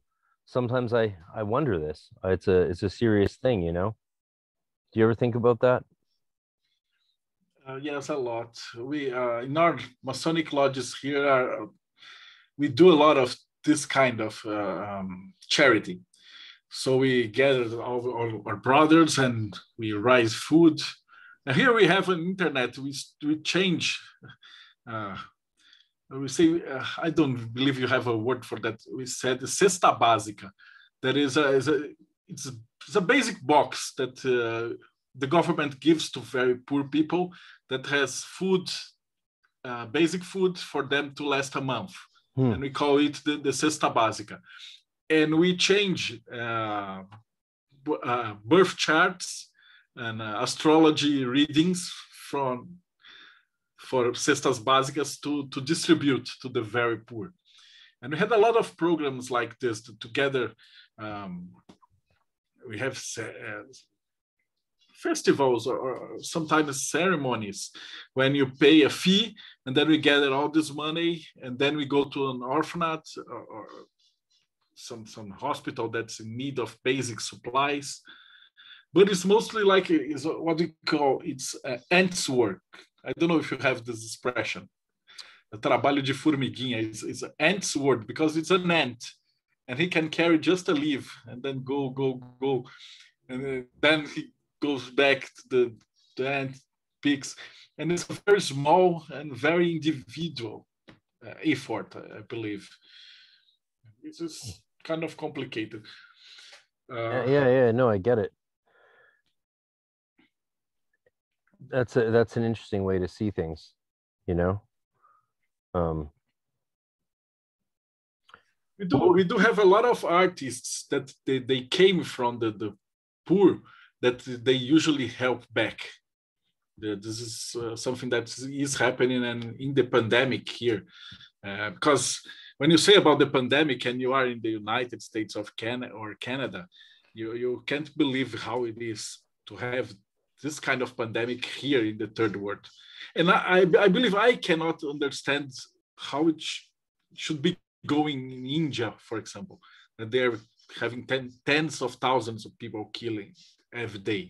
But here in Brazil, we got to some points that we had like 3,000-4,000 people killed every day because we don't have nice hospitals. And normally the hospitals are full and they are overpopulated. And in the pandemic, people were dying in their houses.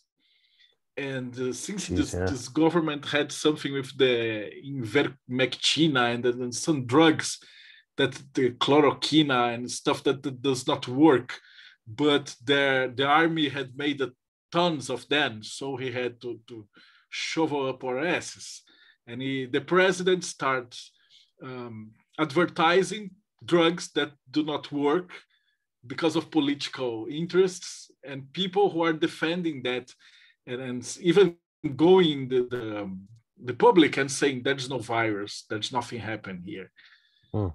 And so we have a part of our population that do not believe the virus, and they have you have to stay in home because of the communists, and they want us to lose our jobs. And we have restaurants that are getting broken and shops and everything like that.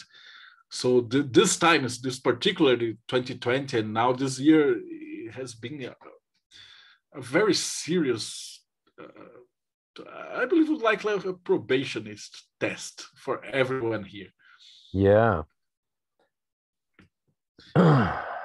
It's very different. I don't know if you get this kind of news up oh God, Canada no. I mean, that. Yeah, no, the amount of news control going on right now in Canada and America is, I believe, almost unprecedented. I believe in the early days of the newspaper, there was maybe more control over information because they were just owned by a few wealthy individuals and families. But now, and then we had an opening up of information throughout the 20th century as more and more people, like with the independent newspapers that sprung up and leading to the internet. But now we're seeing all of that crushed down again, and we're seeing restriction of information. Like I open up my YouTube. Is there a clicking happening? Do you hear a clicking? Okay. I open up my YouTube and it mostly only shows me videos I've already seen. What is that? Like, I'm paying $20 a month for this thing and it's just showing me what I've already seen. And I can see how it's controlling what I see. It's like, this is scary. Like I have to, I pull back more and more from the information stream coming at me. But it's worrisome because we don't get accurate information at all. Like, I mean, most I'd say most Canadians and Americans don't believe, I think, maybe they do, but maybe I'm wrong, that they don't believe that they have much, that our countries do much to perpetuate the problems in South America, right? But they do. I mean, everything from like the drug industry and the CIA to, you know, Canada's role in you know, destabilizing governments, which it helps the US, right?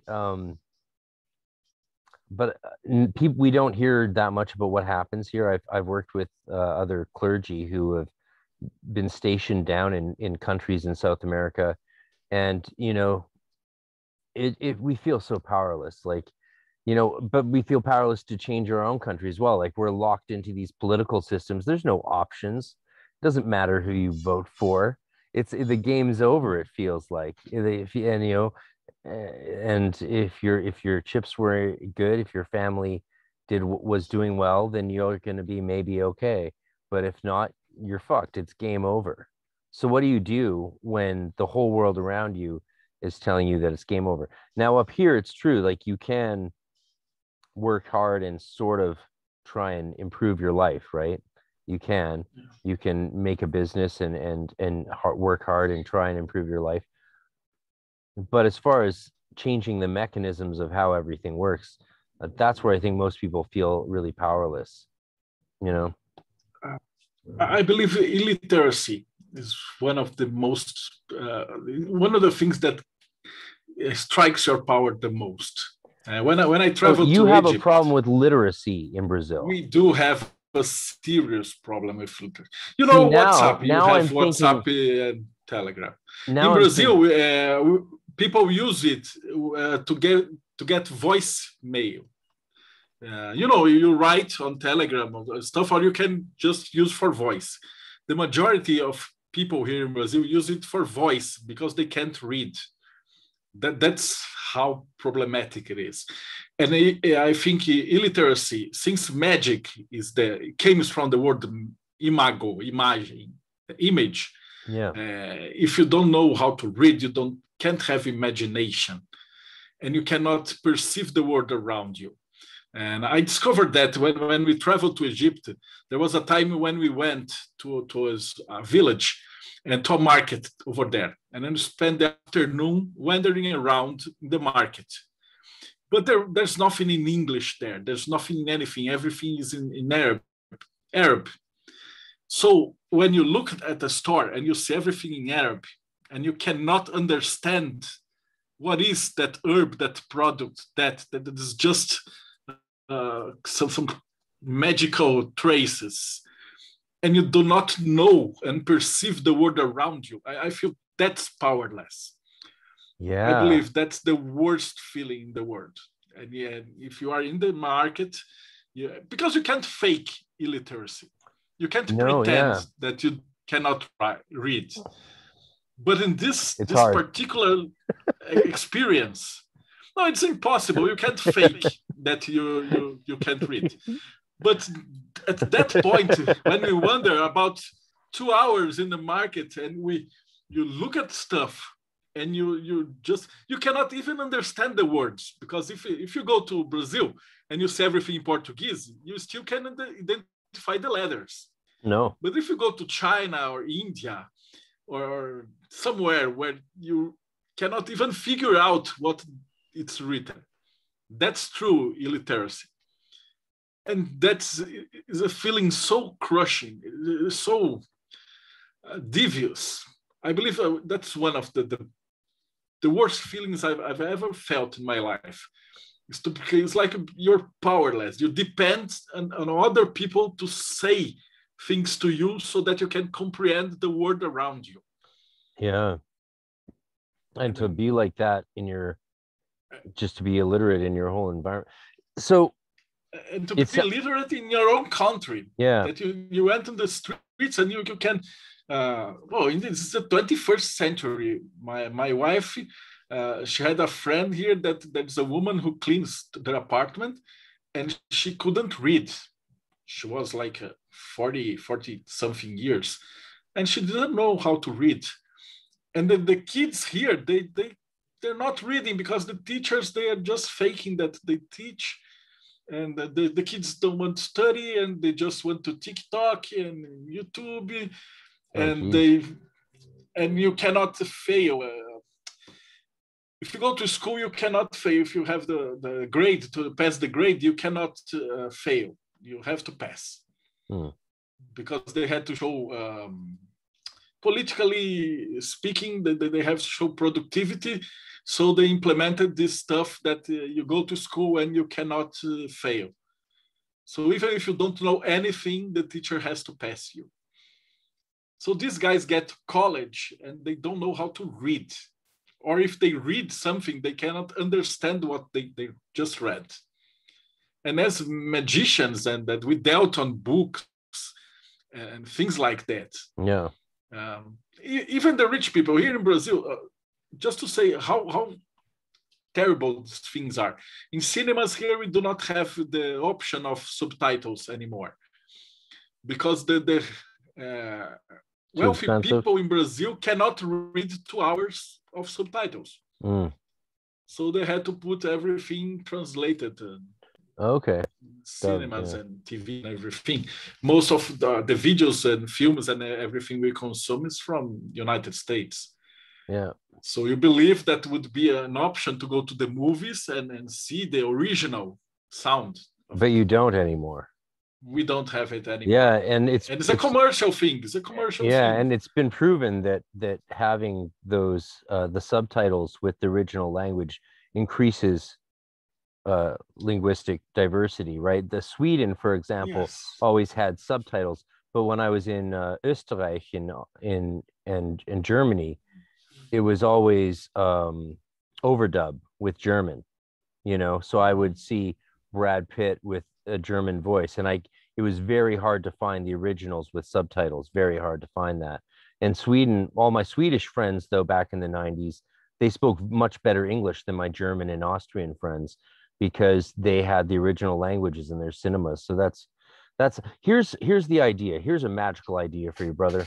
So Stephen Skinner's just released how to actually do the Ars Notoria, and I haven't got it, of course, yet. He's just released this work and talked about it, but it sounds like magically, maybe, assuming this stuff works and all this magic thing isn't a bunch of mumbo jumbo, maybe there's a version of ritual from the Ars Notaria, which is about learning, accelerated learning, that could be done to impact the, illiterate in Brazil, and that's a kind of ritual that could be even maybe done by magicians all over the world. Because what the Ars Notoria is good at helping people do, apparently, is learn new things they haven't learned before really quickly. And I've been in learning environments that were so good that you learned very complicated things quickly. And I've been in learning environments where, it's often about the quality of the teacher and the environment. But also there's being in the right sort of mental place. And that's where I think that magic can actually do something. And so like a kind of ritual that magicians could feed into, Tommy Kelly style, all the time around the world, to increase literacy amongst not just Brazil, but any population that needs literacy to fight back and to stand up for their own dignity. That's an idea. I'm just thinking, man. This is the first step. If you talk about the Clifford and the Tree of Death. Let's talk about the Clifford. Well, Brazil is a huge example of the Tree of Death. Brazil here. So is an example of the Tree of Death incarnated. Okay, we're into the weeds. So now. We do have the Tree of Life, and I consider the Tree of Death not below the Tree of Life. We have some authors that they put the Tree of Life, and then they put the Clifford as the roots of the life. I believe that the Tree of Life and the Tree of Death, they are the same tree. Because the free will is what drives you to one side of the other. Imagine, for example, Hod and Samael. Easy to understand. Hod is knowledge. Hod is the words, the forms, and everything that you know. The book, a dictionary, would be Hod. And Samael is lie. It's lies and media, and then if you are using these words to tell lies to people, to fool them, or to rob them, or to falsify things, but they're the same thing. If you have a person that is very good at manipulating words, he can become a good writer or a good forger. It's up to his free will. Yeah. So the tree of life and the tree of death are merely two sides of the same coin. And then you can put this idea and use it to the whole tree of life. So wherever there is a path, there's a tunnel. But they're the same. It's just that energy that is used through free will to do things that are good or things that are bad. And good and bad are terms that I don't like a lot to use, because if you're a lion and you go there and kill an animal to eat, for the kid, the animal kid, it would be a bad thing, but to the lion kid, it would be a good thing. But I would like to say that the tree of life would be a path through enlightenment, to living, and when we all live together and each one helps each other to achieve a higher ground. And in the tree of death, through free will, is like when you have someone that uses the other ones as a vampire. So it would be like mostly altruist and egoist use of the tree. And the tree is a tree. So I studied the tree like that. And you can get examples from the tree of life through the tree of death. And if you get, that's why I'm telling you this. If you had the path of Tav, this is the first one when you leave Malkut to Yesod. So Yesod is imagination, is astral projection, and symbols, and the dead, and dreams, and everything like that. And Tav, it would be the bridge between the physical world and the spiritual world. And you connected this pathwork through meditation and imagination and rituals and things that explore this kind of imagination in the human being. But the Tantifaxax, that's the tunnel. Tantifaxax. I have it would be spent some time with that fellow. It would be the gates at what in Brazil they say os jardins do. I forgot the word. Os portões do Jardim do Éden. The Eden's gate. It's like a gate that you have the Gardens of Eden. The Gardens of Eden's gate is that you can see the Gardens of Eden, but you can't go there. So every sect, every bad religion, every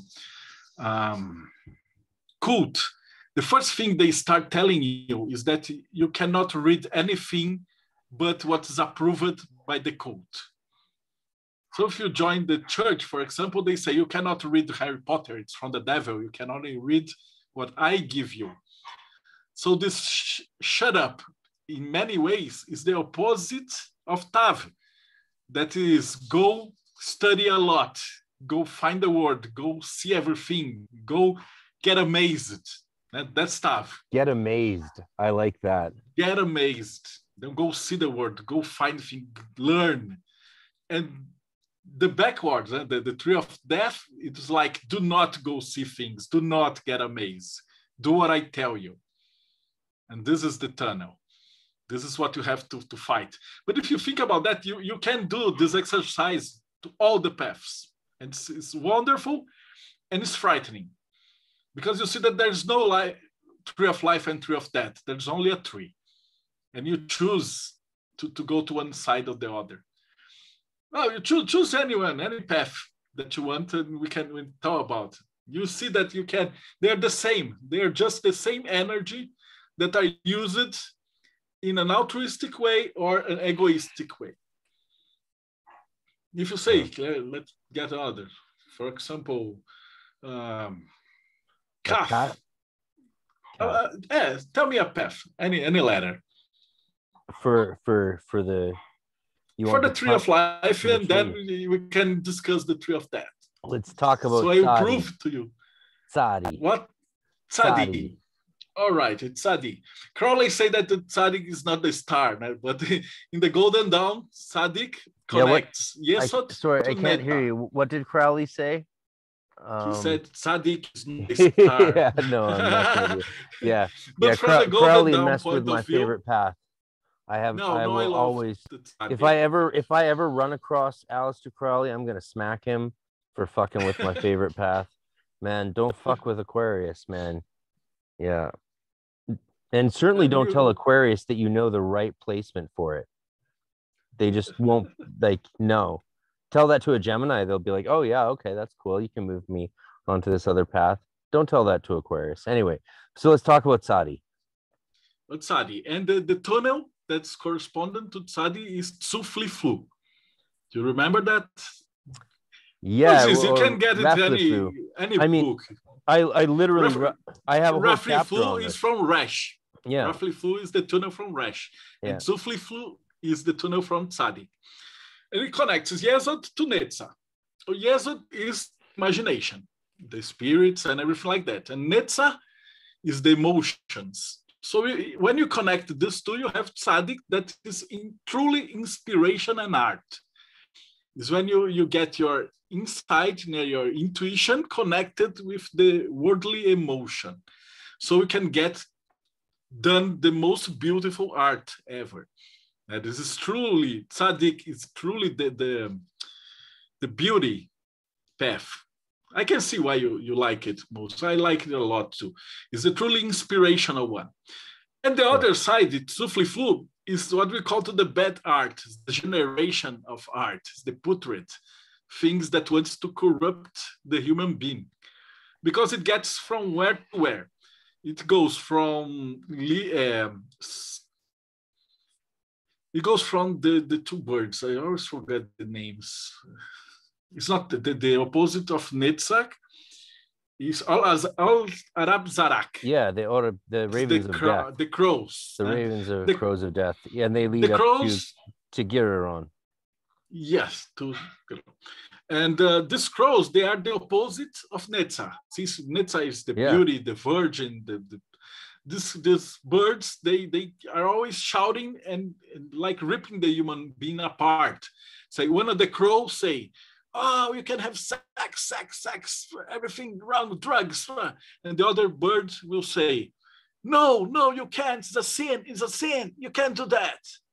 So the human being that is among these two crows is torn apart. And it's kind of the hypocrisy of society. And you say you can do anything and then we'll punish you for everything. And it's the opposite of Netzach that's supposed to be the muses. Dude, I'm sending you my little book on this. I'm going to send you my little book on this because I broke it. I looked at it. I used the tunnels and the Klipothic tree to understand some of the spiritual journey through the 7 deadly sins.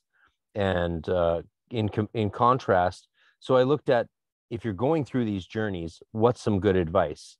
And for the good advice, I drew directly from St. John of the Cross, who talks about how to deal with these sins in his Dark Night of the Soul, particularly the first half where he covers them in the Dark Night of the Spirit. And so I used those as my guide through those workings. And I'll send you that. You've got to send me your address and stuff. And I'm curious to see what you think. I've got a new version of it coming out that's much updated because I put it out in like 1999 and did workshops in the Golden Dawn on it, but I've got a better understanding now, and of course we've talked about the work I want to do on the Sefer Karnaim, so hopefully we'll talk more about that because there's definitely some publishers interested in getting that Sefer Karnaim out to the public, and all of us are very interested with the new with the release of Moshe Adel's new book on understanding primeval evil in the Kabbalah. Which right now, for some reason, I think it's due to an error. You can get it through Amazon.com, and it's for like $2. It's a hardcover book like this thick, and it's $2 in America only, plus shipping. So you can order it. Check it out. If you buy that book in Canada, it's $40 plus shipping. So it's like some sort of weird thing that's going on with this Moshe Adel book. I don't know if the price has gone up now, but either way, it's the first serious academic look at the history of evil, the problem of theodicy, as we say in theology, theodicy, the question of evil. And he looks at it. And for a scholar like that to finally look at the Qliphoth is very, very exciting, because this is one of the finest minds in the world. He's the protege of, Gershom Scholem.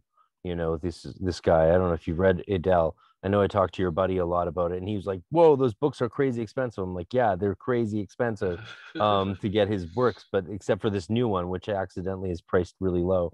But to understand evil as part of the body of God, that evil is not created as an antagonistic force, as Luciferians or Satanists, some might say that. Again, I don't speak for them, and they're as varied as they are, as the Christians or pagans are. But I do think there's a really important lesson to be learned in this kind of shadow work of seeing ourselves clearer, more honestly, and also seeing our true will in contrast to the true darkness that it could be. That's the main lesson you get from studying the Qliphoth, is that you can hold the real dark side that you can get to, and that's you will truly give the right value to the virtue. What it did for me is it helped me become a better person, because when you have to understand the worst that you can do. Yeah, I would even see glimpses of how things that I didn't understand could impact people evilly. When I was very young, when I was a teenager, like, I was very powerless compared to the bullies around me. For me, I was very bullied, and as a result, I didn't really understanding how that the root of that kind of cruelty. I couldn't understand how it could be in me, because I was so mistreated by other people. But when I did understand where it existed in me, all of a sudden I found I was treated less badly by other people, by seeing where my own malevolence could be found, and that was powerful. It was literally like spiritual revelations changed how people treated me. And that's talking about more of the theurgic aspect of magic, which I know is not very popular these days, with everyone summoning spirits. But I, like you, and especially I know, the idea of masonry to make good men better is very important. The idea that, like, it doesn't really matter from in one perspective what we do while we're alive. We're all going to die, right? So what's our legacy to ourselves going to be? Are we going to have understood ourselves as best as we can, knowing thyself, and really want to meet our end with this, not just a clear conscience, but with the sense that we've valiantly stood up and shouted and screamed in the face of the darkness, that we just won't go quietly. Let's get back to the poetry. We won't go quietly into that dark night. We're going to rage. We're going to rage. And we are in positions now, and globally as human beings, where we have sat back for so long and let the assholes run the world because we were too busy, like, with our books or our games or whatever else. And now we're like, oh shit, now we're in trouble and we have to do something. And a lot of us feel powerless. So what can we do? And we can know ourselves and maybe summon some powerful spirits along the way. Know ourselves, I believe, is hard enough. Yeah. It is like the ants word. Last week, I had one of my readers. He's an actor here in Brazil, a very famous one. And he has like 800,000 followers in Instagram. And he got so delighted by the Kabbalah. And now we're having a podcast with him. So we can teach the really, really, really basic to the people who got him from the novel, the TV show. And he wanted, he put money, he paid for everything. We are recording like 10 episodes, and we're going through his Instagram, and it was like he had 30,000 views. And he say, oh, it is very, very low, but it's okay because it's a personal thing. And I said, 30,000 viewers, 30,000 listeners is a very low stuff. I'd say, okay, but if we can sparkle like one of these 30,000, it's a job. So I believe it's like that. You do what you can. And if this guy is prepared, the synchronicity will take you to your podcast or to mine.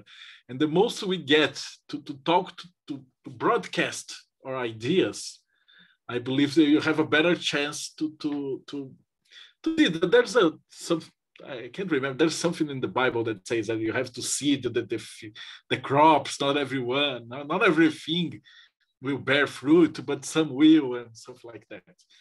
And I believe that that's what we can do. And if the more power we get, the more people we can achieve. Yeah. But sometimes we wonder about that. And we ask it, for example, I don't know in Canada, Stephen, here in Brazil, we have the TV. It is still very important to people. And they watch the regular TV. Yeah. Yes, TV. Yeah, no, TV, like the old stuff TV. I don't know anyone that really has watched TV in a long time. And now we have a lot of the population, they just have that. And they just watch, it's called TV Globo. It's like the true Orwell Big Brother here. It's like it shapes our reality here, this channel. Yeah. It's not like Fox in the United States. It couldn't compare because the Globo is so huge. Literally, it shapes our reality here in Brazil. And if we can, if you could hack that and explain about the Kabbalah, and people would be forced to listen, they wouldn't understand it. So we feel a lot like the Neo in the Matrix. That you know the truth and you look around and you say, oh man, this is television, this is ads. Oh my God, this is the Clifford. And you know what it is, and you know you can't do anything about it. So you have to fight like one man at a time. I mean, Matrix, I think it's my favorite movie. It's amazing. The first one. Yeah. You know, I was taken to see that. I feel like that. You get out of the reality and say, oh, this is very worse. I want the steak. Yeah. Take me back. Give me the hot steak. Man, I was taken to see that movie, The Matrix, when it first came out. And when I was in LA, and I was there in grade 12, going through my portal initiation and testing. And so the night I was taken was by Ramses, and like the chief adepts in the Golden Dawn down in LA took me and my friends, the other candidates who were there, like Edward of Esoteric Nerd podcast, very popular, very on Frater BT Esoteric Nerd podcast, who's up and active again doing podcasts. Go Edward. He lives in India now, but so we went to see The Matrix at the same time we were going through this portal initiation into leaving the Golden Dawn, essentially, like finishing that work.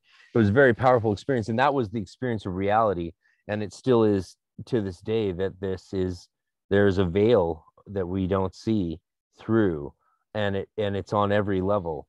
And I don't know, so maybe since we're talking about the veil of reality, before we say farewell, because I know it was 11 p.m. at night when we started this podcast. Yes, it was 7 for you, and now it's like so super nice. late. It's almost 2 o'clock. Almost 2 a.m. for you. Well, you're a hardcore motherfucker. I love you, man. And definitely, when you want to come on the podcast again, and this goes to everyone who I've ever interviewed, let me know, because I've gotten a lot more busy with teaching, and I've also been hired now to translate 300-year-old manuscript finally. So I've got other work that's like, you want to come on the podcast, let me know, reach out, tell me like, yo, I want to come talk shit I with will you. do it, Brazilian. Yeah. Let's have your think about that stuff and putting your supporters to watch the talk and recording and ask questions. It is really nice, and they really like that. I think that's what I'm going to start doing, is inviting, for every interview I do, I'll invite the people who are exclusive subscribers to my podcast to come on the interview and send them the Zoom link. So yeah, that's probably a good idea. So shout out, if you guys want to join on my exclusive membership, go to hermeticpodcast.com, magicwithoutfears.com. You can go through that. It's just a couple bucks and then I'll invite you to be on the interviews live from now on, because that sounds like it worked for us. It worked for what you're doing. And if that would be something people enjoyed, which apparently they do, then I'm happy to do that. Definitely doesn't bother me. And if it might mean for like some very exclusive hangouts with the guests afterward, right? Because we had an hour and a half hangout and talked about crazy shit that wouldn't, and it wasn't recorded. It wasn't recorded at all. It was just like, we do that with every guest. That's why the secret to life is just showing up, right? If you show up, you get the candy.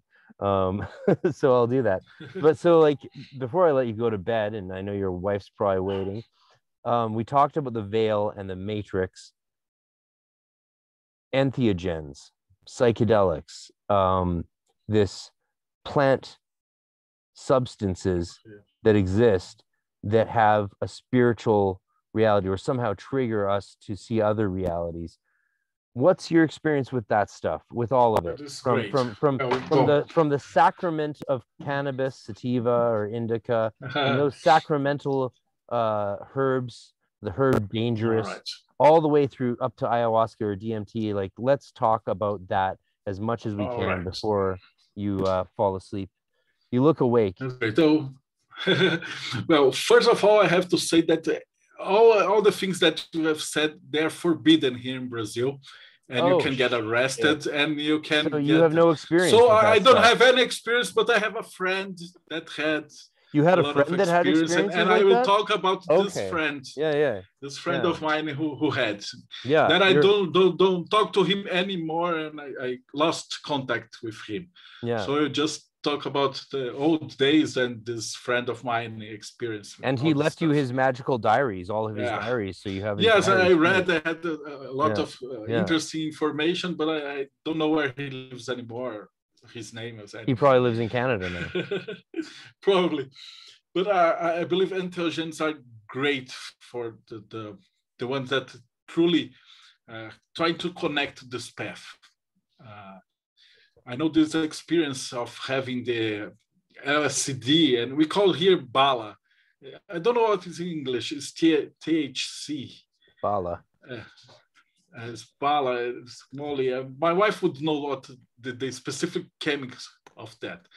But you have this experience when you have this entheogens, and then it's Bala is candy in Portuguese.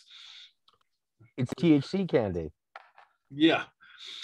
And you lay down or you go to a cave, and you are let there in the total darkness, and you spend the whole night in the complete darkness. And then I believe you get out of your body and you experience the real astral traveling.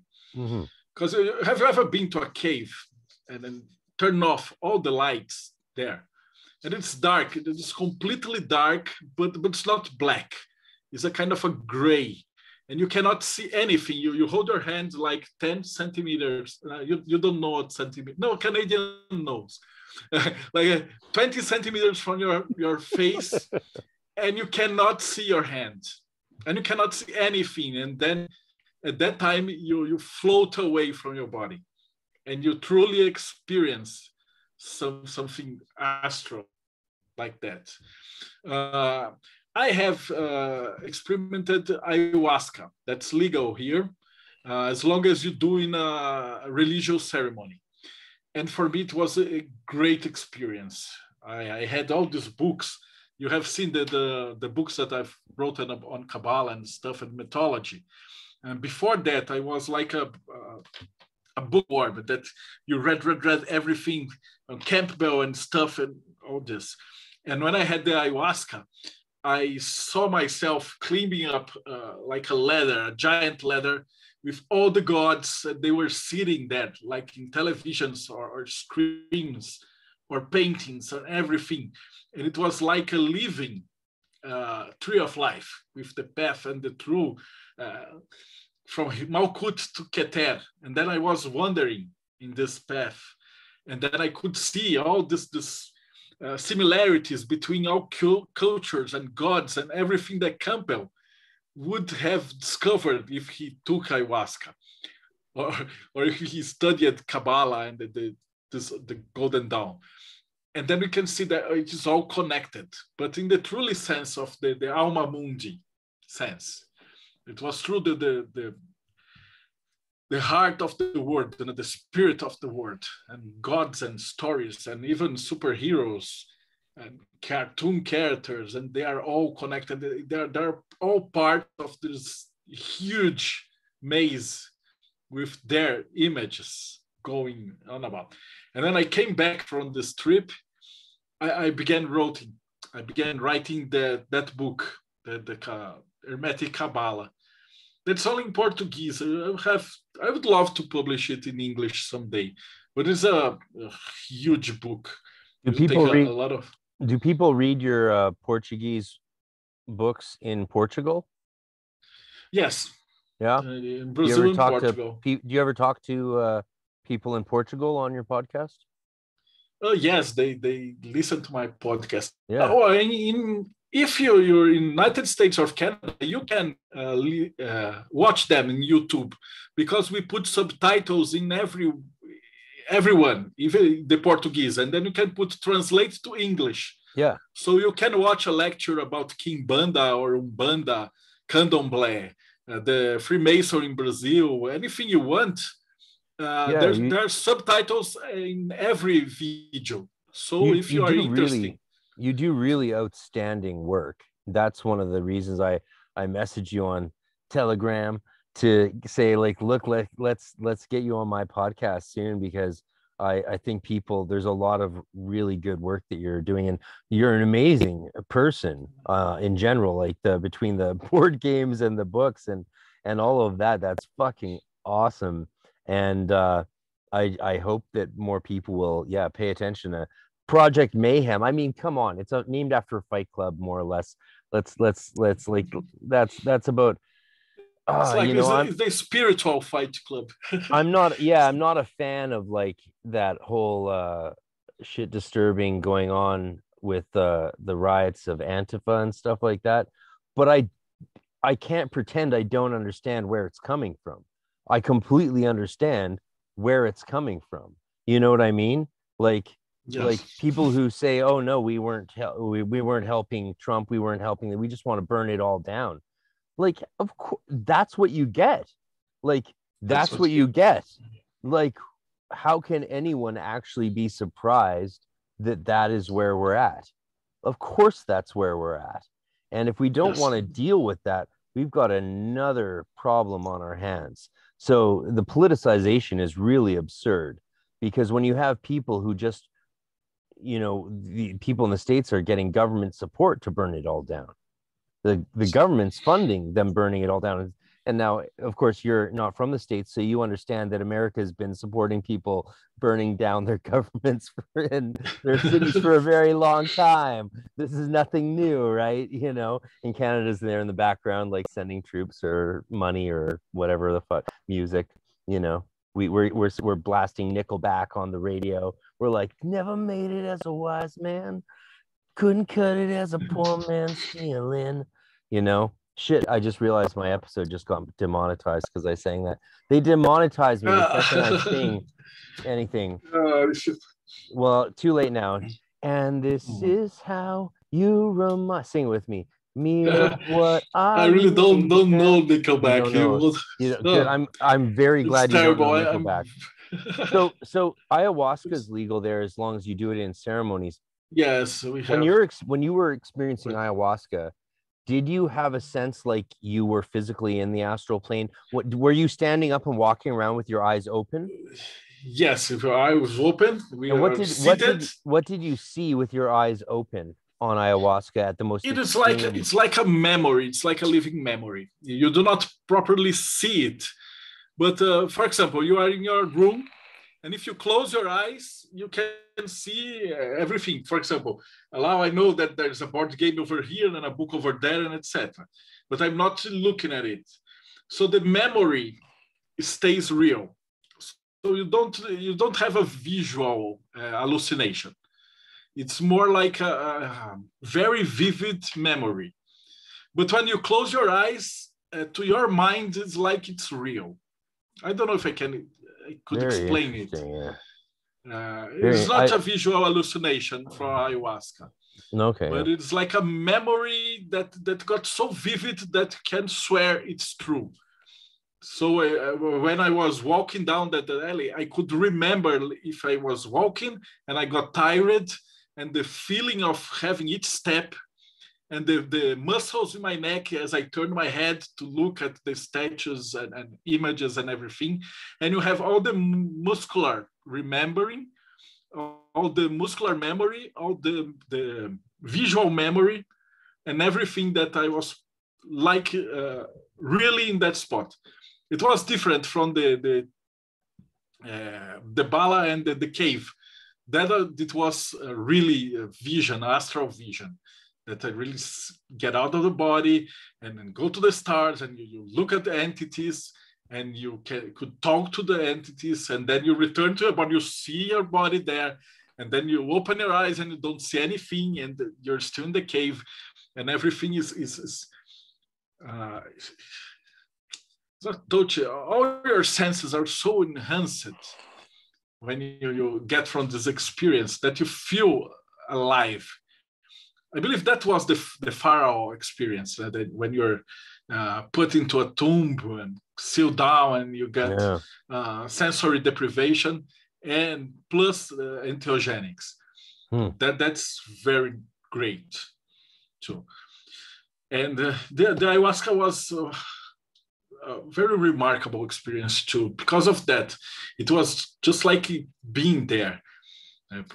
I used it sometimes, and then the girl that makes the tea for us, she moved to Acre. The Acre is like the other part of Brazil, so it's too far away, and I never used it anymore. But yeah, so it's very different. Yeah, no, I haven't done it, but I really have to try. It's very different from pure DMT or Changa. Yeah. Which no, is they are very different. Yeah, very different. All right, shall we okay, wrap up? Maybe. Well, what time is it? Thank you so much. I don't know, it's almost 2. Well, thank you so much, and I would like to say that if you want to if you want to come to Brazil, you have where to stay. I'll take you to all the cool places. I would love to. You're talking the wrong guy. Trip. Here in Canada, they're gonna lock us down for another year. I think we're like on lockdown forever. I think Trudeau has announced it to like 2024. I don't know what's gonna happen, but I think maybe if I get vaccinated, they'll let me travel. Who knows? I just don't want to take a vaccine for a disease I've already had. You know what I mean? Like, I don't know. Who knows? It's crazy stuff. But I'll follow my doctor's advice is what I'll keep doing. I've got a family doctor, and I tend to trust my doctor a little bit.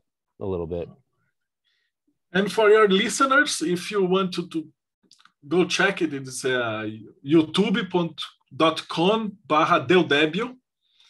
And then you can put it on somewhere in the description. Yeah. And we have over 190 interviews. And it's nice if you want to see how the occult scene in Brazil. And I talked to Aaron Leach, I talked to Lomilo, and some of the American authors too, and they're very nice. Well, but if you want to listen to, they're very nice.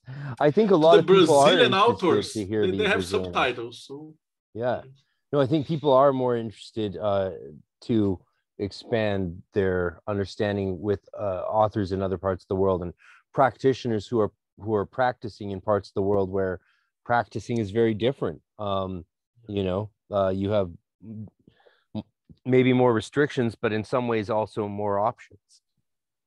Yeah, And we have a lot about this experience that we can do with the spirituality, with our spiritual guides through possession and incorporation and things like that. Incorporation is a word in English. We call it incorporação here. So it seems like an industry stuff, but it's not. It's a possession where the medium is still awake and he can talk with the spirit in his own head. It's very nice stuff. It happens a lot here. It is less powerful than possession. And in voodoo, Santeria, we have the possession that the medium blacks out and the entity takes full control of his body. Mounting. In Umbanda, we had some things that they take half control of your body, but you're still seeing and listening, and you can think and talk to the entity. And these are very nice stuff.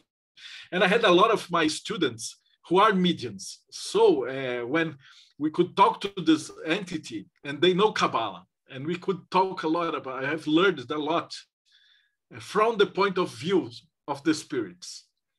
Have you paid any attention to what David Heimsmith is doing with Kabbalah? No, I don't. I'm not familiar with his work. Yeah, I'll have to share some of his stuff. You should check out my interview with David Heimsmith and check out his work. All right. It's very, very. I mean, you could call it cutting edge.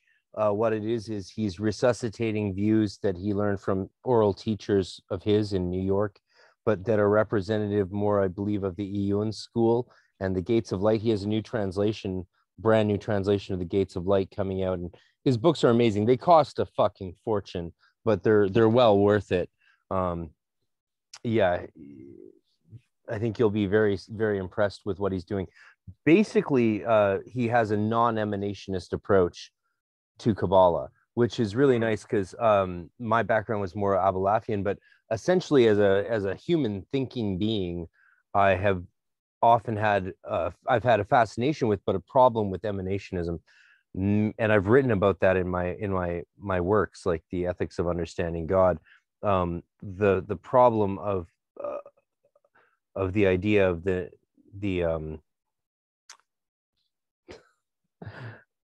sorry, man. My mushrooms are kicking in pretty hard right now that I ate at the beginning of the podcast. It's like you're glowing off the screen. You're glowing off the screen, bro, because I ate so many mushrooms in pot. It's great. So I'll go to Canada. My cousin lives in Montreal. So I will meet as you soon in as the Montreal. Pandemic is over, dude. Yeah, that's what I'm saying. You're telling me to come to Brazil, and I'm like, we're so locked down. But I really hope things change, because there's like, the amount of invitations to places to speak and give classes and workshops and stuff, it's crazy. Let's not talk about our careers all imploding, though, over the last 16 months. Let's not focus on that too much.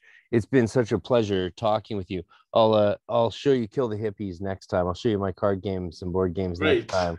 We can do more on that. But I should let you get next to bed. time your listeners will be here with us. Okay. Oh yeah. Yeah, let's do that. I'll start inviting my exclusive subscribers to be live on the thing, which should be fun. That should be fun because I've got some cool guests coming up. Oh, great. Marcelo. Yeah, let's call it a day since it's almost 3 a.m. for you. Yeah. 3 a.m. Yeah, brother, you're a superstar. Right. I love you. And see you next time. See you next time. All right. Okay, wait. Oh, right. Yeah, I just do this.